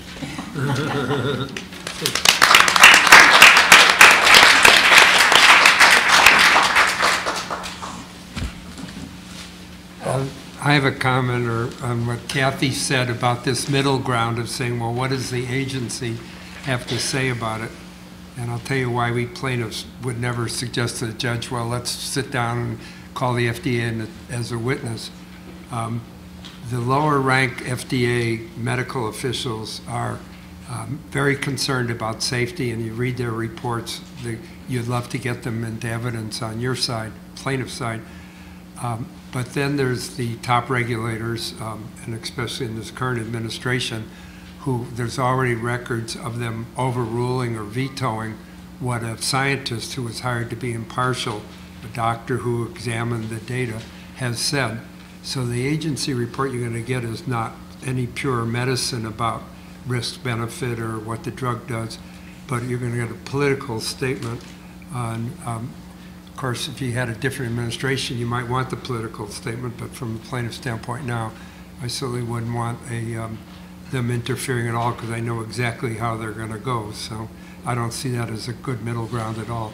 Yeah, so I agree with you, but I emphatically reject then where you end up. So I've very carefully tried to parse out, but in a sort of series of law review articles, the difference between an interpretive statement by the FDA versus evidence from the regulatory record. So for example, I mean, I won't go on too much at length, but in Wyeth versus Levine, which was the failure to warn case in which Ms. Levine brought a state tort law action, and the defendant manufacturer said this is preempted because the FDA approved the labeling, and that's, in that case, it's an anti-preemption case, right? Because the U.S. Supreme Court there said, no, actually the defendant manufacturer could have added something to strengthen the warning, and this is this regulatory change being affected. They could have done so without getting any pre-approval from the FDA, et cetera. The FDA in that case had argued very vociferously before the court that this should be preemption, and that was their view. And my agency reference model wouldn't have embraced that because it asks for courts to give scrutiny to the underlying, is this just an interpretive view, where is this coming from? So in that instance, it's actually fascinating if you look at the regulatory record, because the FDA had a regulation on the content of drug labels that if you're an administrative law maven, you might be interested, but I want to convince you even if you're not, you should be interested that when the FDA has such things, they put something out for notice and comment to the public. In the preamble to their rule, they said this won't preempt state tort law. So everyone that got comments, they figured out this rule, blah, blah, blah. When it came back and they did the final rule, they switched 180 degrees. The administration had changed. There's all sorts of things going on. The U.S. Supreme Court said, no, no, no, we're not going to give any kind of deference to that. That's just a switch of political view. But it's very different, in my mind, as to whether or not in that particular instance, had the FDA looked and studied, had these medical examiners had any evidence, is it in the regulatory record? That's what I want the courts to be looking at. And now step back and think in Wyeth versus Levine, how crazy is it that the majority and the dissent seem to actually agree that if the FDA had vigorously looked at the risks of Phenergan, which was the drug here, and what was going on, they might come to the same conclusion on preemption. The majority says the FDA gave no more than passing attention to this issue. And the dissent says they vigorously looked at this over 50 years. And if you look at why they can say that at the U.S. Supreme Court, at the litigation level, no one talked about what was in that 50-year regulatory record. So you're right, they're dangers. That's why I don't want the FDA deference model. But I just disagree that there can't be important pieces of information that are actually supported by the regulatory record, namely in this long history of what the FDA was looking at and what's in the record. How should that inform the question? Catherine, Yeah. I have a question. In the cases dealing with the antidepressants, you know, it seems to me as a layman reading these cases that the FDA really did pay very heavy attention to it. Yet, you know, yet the courts are letting these cases go to trial. Is that right? Yeah, I mean, it's an interesting, that's an interesting question. I think that I believe, I've talked to various attorneys, but I'm a just dabbler in that area. There is no question that Wyeth versus Levine was not the case that they wanted before the U.S. Supreme Court. Yeah. They wanted Colachico, they wanted one of the SSRI cases. Mel Wheeler told me at the time, he said this was just the worst case to take. Okay, so why is that? Well, of course, the SSRI cases are sort of a death on each side of the risk utility, right? These are people who, absent medication, might lead to, might be committing suicide, and then the risk is giving this medication, inducing them to commit suicide. Correct. Whereas in Wyeth, it's Phenergan, it's an anti-nausea medication for serious migraine headaches. I'm not discounting that, but it was kind of like, you know, you have that on one side, and then you have the amputation of an arm of the woman, who, by the way, was a professional guitar player. So it was like, for plaintiffs, right, that seemed like a good case to get. Now, in those cases, I believe that the courts could scrutinize more particular evidence. Of course, there are going to be competing empirical studies that will come in during the notice and comment, et cetera, but evidence that sort of over-warning in that area might cause more harm than good. I mean, there's some very, very good studies on that, and on that basis, yeah, I do think that they could, had the FDA looked at that issue, then preempt an additional failure to warn claim. I have a question to you, which I've been thinking about, but then your remarks just made me think I wasn't off base, and I wonder how Anita thinks about this in terms of the judicial reception of Section 6C. When I teach this, I feel like the evolution of Section 6C, how we would know whether the courts would be warmly towards it, embrace it or not, that evolution was entirely stunted by the rise of preemption, right? There's no need in these courts, particularly Yates, for example, that are saying, absolutely not, it's all gone. They don't have to think hard about what the underlying state tort law should be. I don't agree with that approach. I think preemption should make courts think hard about state law and think hard about federal law and how they intersect, but I think that's why I think the deck is somewhat stacked against you because of the wide embrace of preemption. That sounds right to me, and I think that it's an insightful way to look at the negative judicial reception. I worry about a possible negative feedback loop where courts do less analysis of drug design, feel less competent or bored by it even, and then submit more to the and overread preemption negativity from the Supreme Court in particular.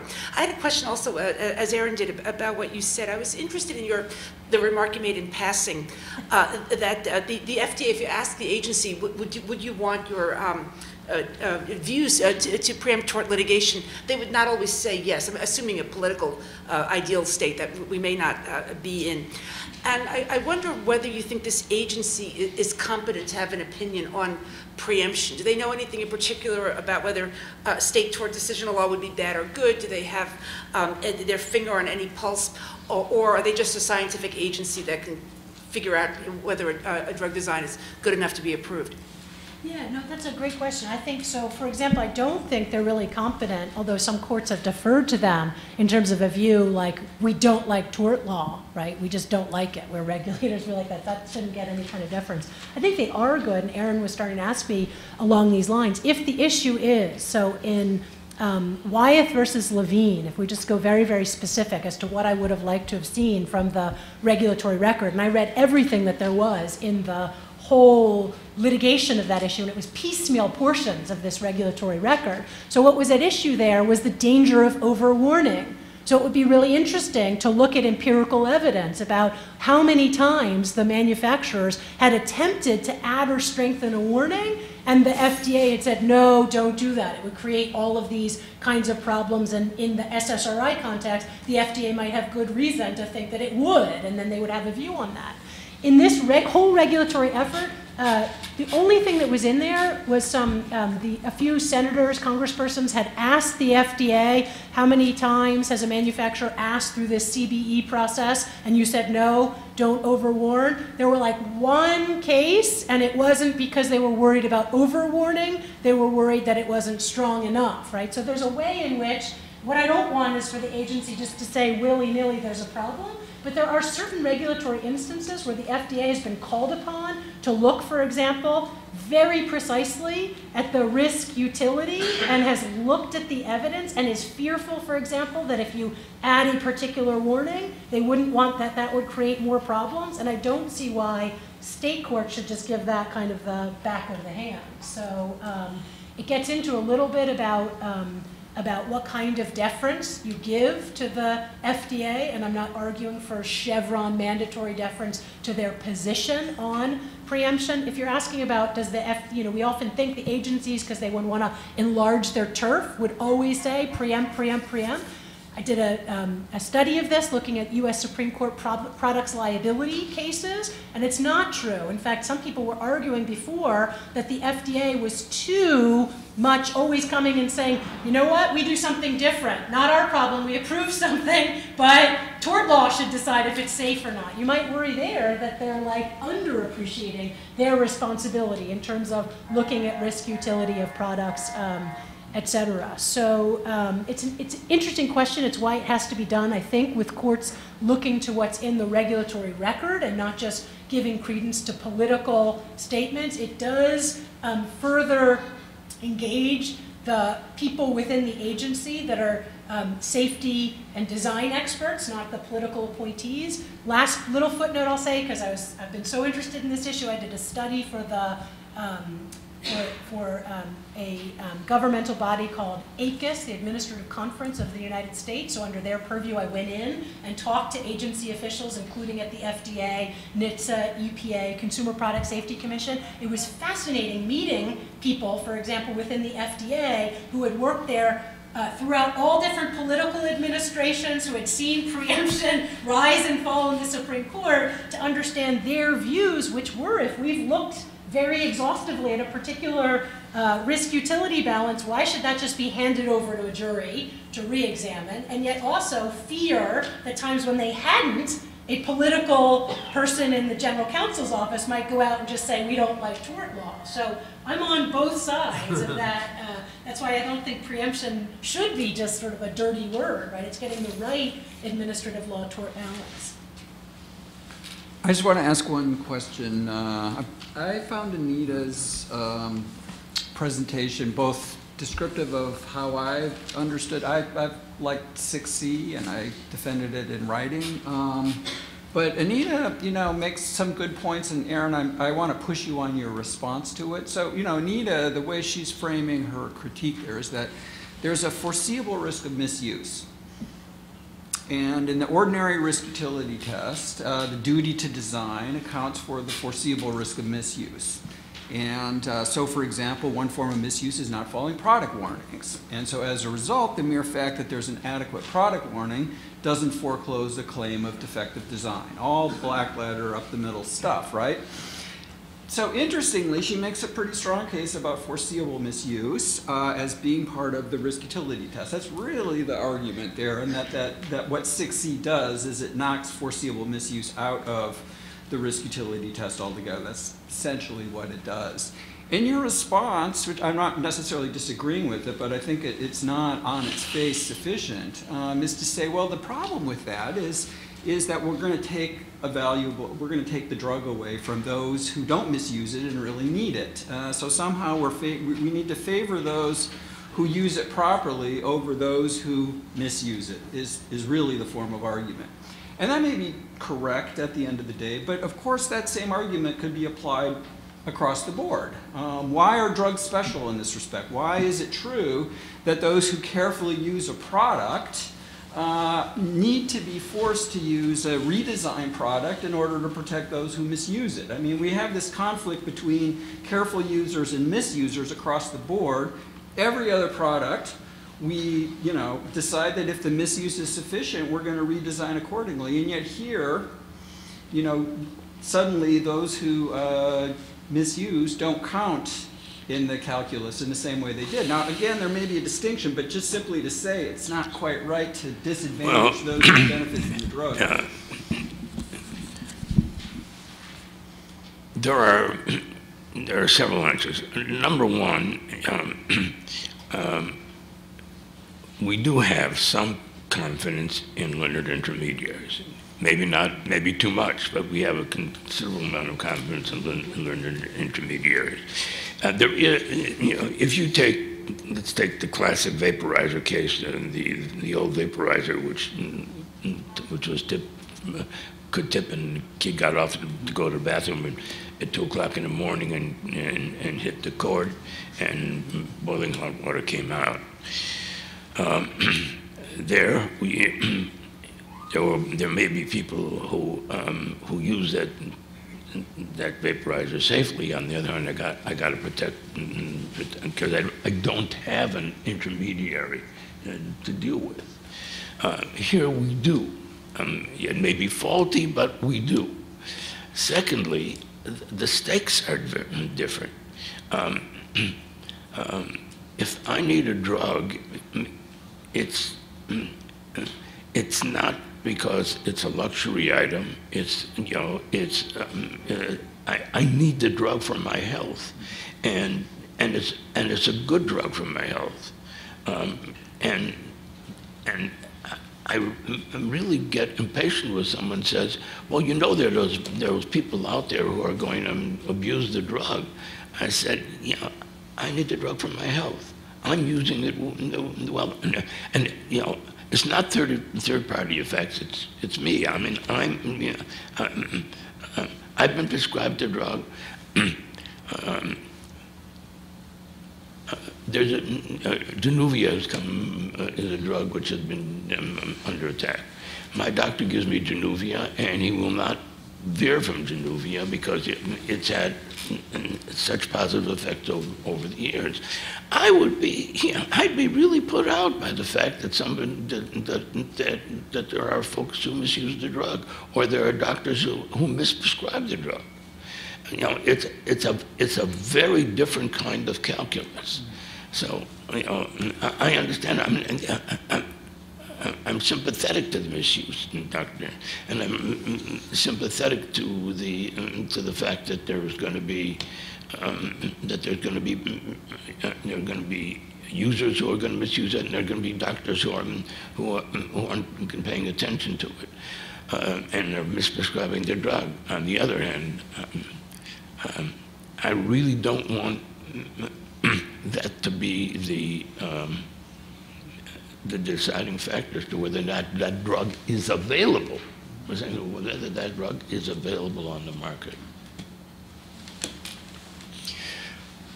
I'd like to go back. There was two cases I didn't have time to cover that show the courts are skeptical of the impossibility defense that you've heard about, both appellate decisions. And one is the Januvia product that Aaron just made reference to. Those are called incretins. And we had the incretin litigation causing pancreatic cancer in San Diego in the Ninth Circuit. And the judge dismissed the entire litigation, every case. He said that he was convinced that the FDA would have not allowed a warning of that pancreatic cancer could occur. And he did that by not having any direct evidence, but trying to read some petitions and different things the defendant brought to his attention. 2 years of appeal, eventually the Ninth Circuit just reversed it a couple of months ago and said no, the judge should have looked more at the evidence and sent it back for the trial judge, who this is an MDL judge, so he's seeing thousands, he's affecting thousands of cases. The judge might come back with the same rule again, but the impossibility defense is not something you just want to throw around. And is that a warning case? Yes. That's a warning case. I got no problem with warning cases. Yeah. Well, that's the warning to you. You better watch out for pancreatic cancer. However, I have a retainer right here. Yeah. More dramatic is the Fosamax litigation. That was a district judge in New Jersey had thousands of cases before him relating to people who had atypical hip fractures. I won't go all into the facts. And this judge, too, granted summary judgment on all the cases before him, saying the FDA would not have allowed the warning that the plaintiffs we were pushing that this atypical hip fracture could occur. And there again, the judge did it not on any direct statement that the FDA said, we have been requested by the defendant, the manufacturer, to add this warning, and we say no. We tell him, he just inferred that. And then again, after a long, long set of briefing and everything, the Third Circuit, again this last fall, said no. The judge didn't have enough basis to grant summary judgment on the impossibility defense. possibility defense is a demanding defense, as the Supreme Court said, and then again sent it back to the district judge. This has outraged defense attorneys and their amicus friends, and so they're seeking certiorari, which they may well get, which in the FOSAMAX may decide things, but at least there again, from the plaintiff's standpoint, I think judges got to be pretty cautious in jumping to impossibility, accepting impossibility defenses when they really don't have any direct evidence from the FDA that they have refused or would necessarily refuse the additional warning that was being given. But you're right, it's not a design case. Just one quick, point, actually, Aaron, I'd be curious, your thoughts on this is, you say you have no problem with the failure to warn, but on the design defect, so let's think about Yates, right, where the court says this is impossibility preemption on the design. Interestingly, the state law would have said that part of the design defect case is you could have added a warning. And in Yates, they don't get into that in the impossibility context because the court, as a matter of state common law, had decided the warning was adequate. But it kind of opens up a really interesting area where, assuming failure to warn gets brought into the design defect, you're going to allow for, it'd be impossible to have impossibility preemption, and it just wasn't determined in Yates. Yeah. One other just quick comment, and I'm curious of your thoughts on this, is another way, and this is at issue in the Gustafson, I agree there are peculiarities, because it's about, one could think it's about design of a medical device, but it's been treated as a drug design case, and the FDA, I'm not sure how the FDA would think about whether changing the size of the dropper is a moderate, major change, and it might be a neutral issue on which it's not politically inflected. The parties are trying to argue, the plaintiff side is trying to argue, not only should we look at the guidance, but we should be able to bring into court evidence of how the FDA has acted. So they have all sorts of evidence about changes that the FDA seem to have let go without going through any kind of pre-approval. I think that's an interesting to be litigated issue too. Right. I wouldn't mind getting involved with that. To me, there's a difference whether you're talking about a physical injury, and primarily here, this is a consumer class action type of claim that you're wasting my money or Medicare's money by over-medicating. I think we have some time now for questions from the audience. There's someone out there who has a microphone. If I can, while the microphone's being passed around, I just wanted to say a couple of things in response to Mark and Aaron. I'm a little uncomfortable, Mark, with misuse, even though, of course, you're right to call my critique being about that. But to me, misuse connotes a kind of one-off deviation, like a perverse or goofy plaintiff doing something stupid and harming himself. I have in mind something more systemic, a consistent pattern of misunderstanding what drugs are, or getting them when you shouldn't have them. Aaron attributes or describes my conclusion as being about favoring a flat-out risk-utility test. And again, I would quibble a little bit with that characterization. First, I don't know what flat-out means. I almost hear you say that you mean something that has no content at all. It would basically be a jury gut kind of judgment about who should win. And I have in mind your very rigorous idea of risk-utility that would demand a lot of plaintiffs and would not necessarily just send all injured people to 12, I don't know, compassionate or irrational deciders. I'd be very happy with taking plaintiff responsibility into account, and in most states, when the plaintiff's causal contribution to her injury is greater than that of a defendant, she'll lose utterly, so that will, I think, comfort you some.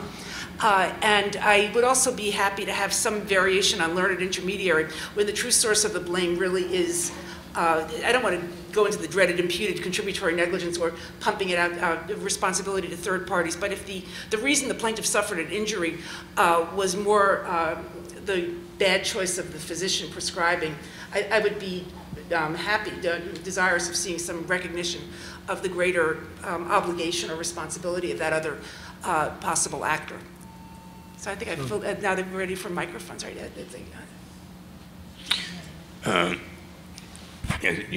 Yes, sir. I don't know. Is it working? One second.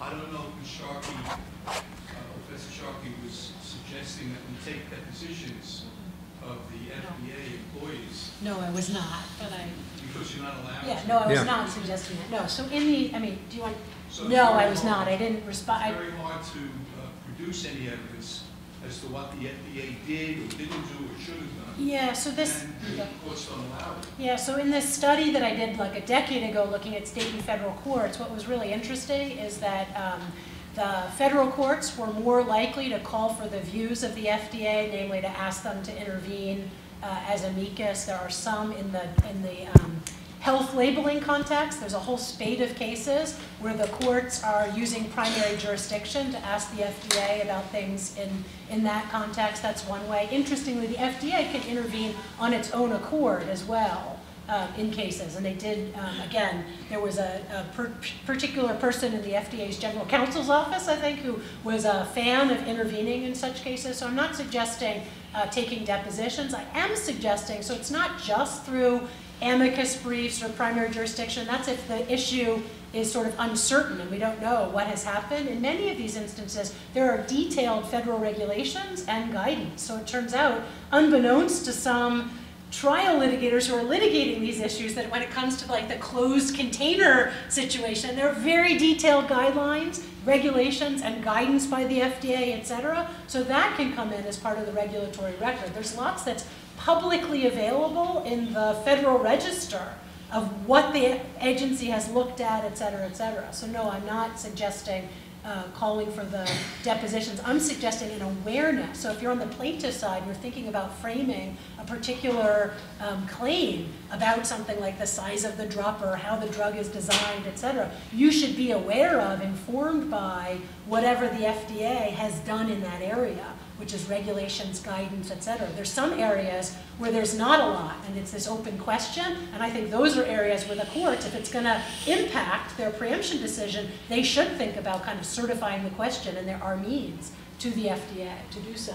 That's what I was thinking about. Yes, sir. 2 points. First, I've read the panelist CVs, but I just, for the record, I'd like to know, for disclosure, have any of you worked for a drug company, received money from a drug company, advised a drug company, or anything of the sort? Well, Okay, next question. None? no, well, I'm sorry, none? have I, on occasion, I think I have to go back, and I think I've written some briefs, but I've written briefs on the plaintiff side and on the defense side, so.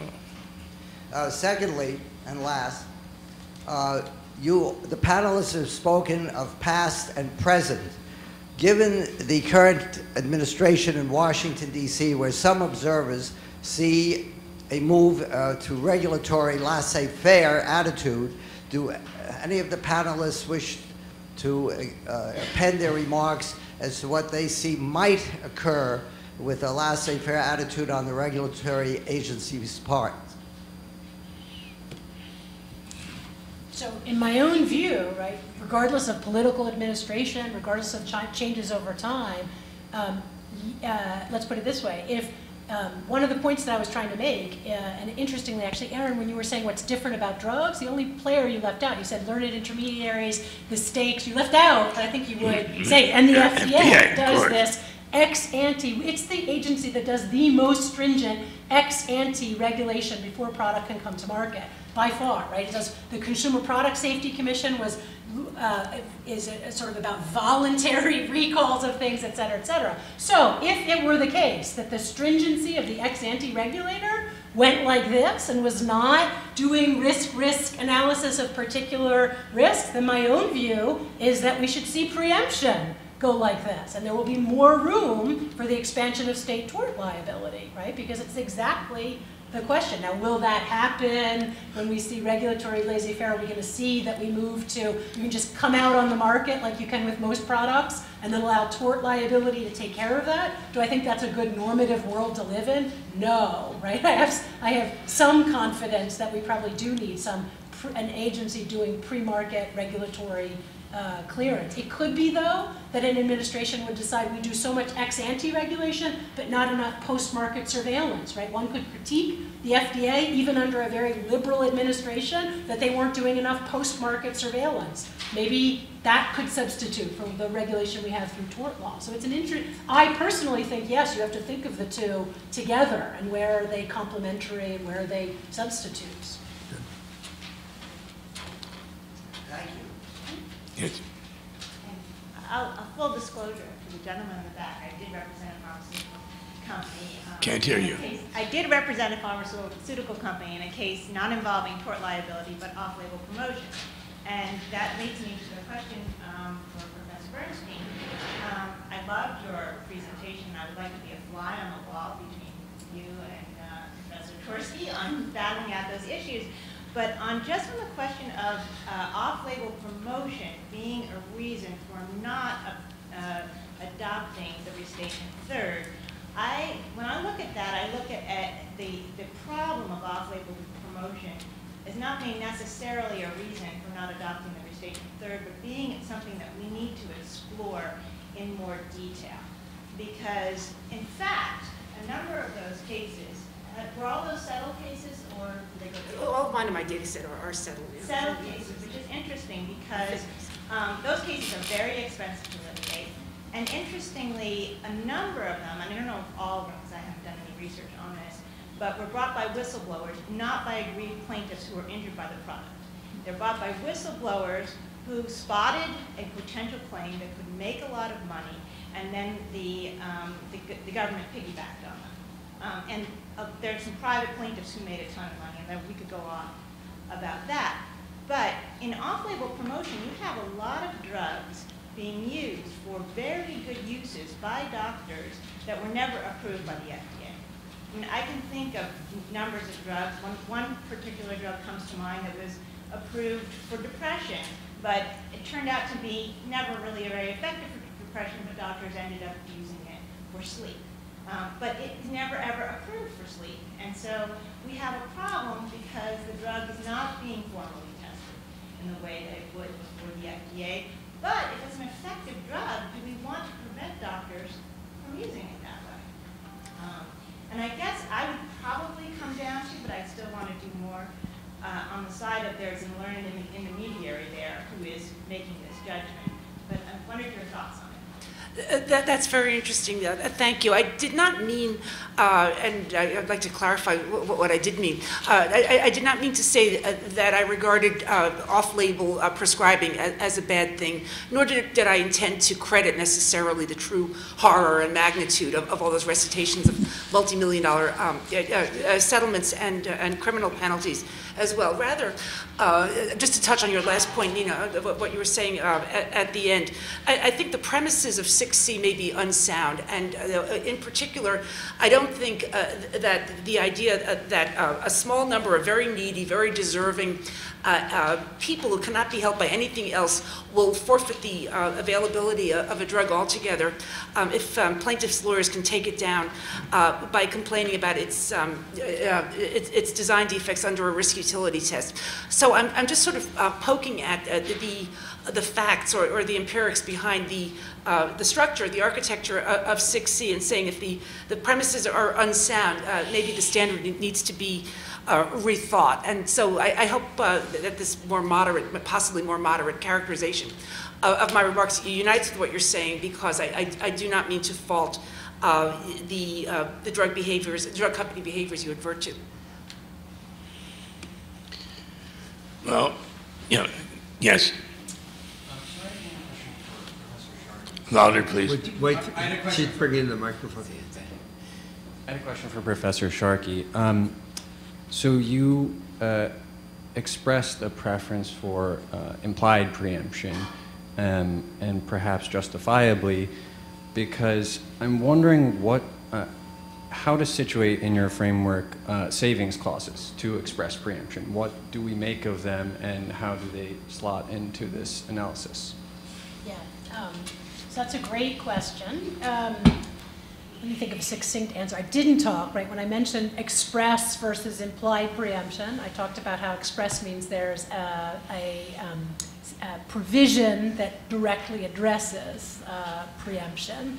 And I didn't mention that oftentimes, right, again, Congress, I like saying Congress in its infinite wisdom, because you can either take that at face value or assume I don't believe in that, and maybe this depends upon different political administrations, different times. But Congress, in its infinite wisdom, I should have said, almost never, even when it passes an express preemption provision, is actually explicit or clear about what the effect of preemption would be. Why is that? Because if you look, as I have, at how these express preemption provisions are written, they say things like requirements, and then you get into this debate, is state tort law a requirement? Is it regulatory? Is it something else? They never come out and say, we're passing this particular federal regulation and state tort law should be ousted, right? That would be a very clear preemption provision. And you're now bringing up another thing that Congress does. So, for example, the Geyer case looked at this in the Motor Vehicle Safety Act. They will pass an express preemption provision and a savings clause. So a savings clause sort of says, oh, we don't mean to,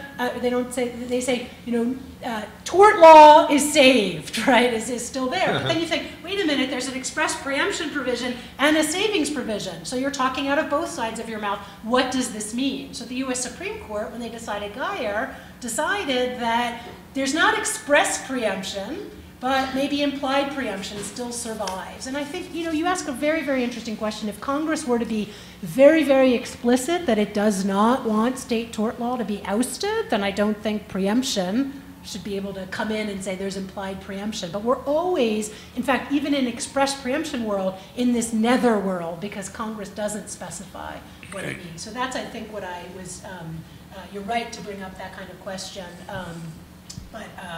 But I don't think, again, I should have just said Congress could, with the stroke of the pen, decide to preempt or decide not to preempt. My own particular view is there's a good reason for Congress not to say thumbs up or thumbs down, right? As you've seen through this discussion, I think it's a particular nuanced inquiry that in certain realms where they have done the regulatory work, there should be preemption, in other ones not. And for Congress to intuit ex ante where this would lead in yet to be discovered risks, et cetera, would not be good in either direction.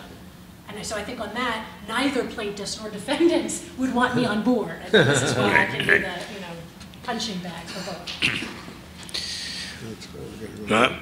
You have been a wonderful audience, and thank you for coming. If you are getting CLA credit, make sure that you sign out at the end so that you get the appropriate credit. And I will.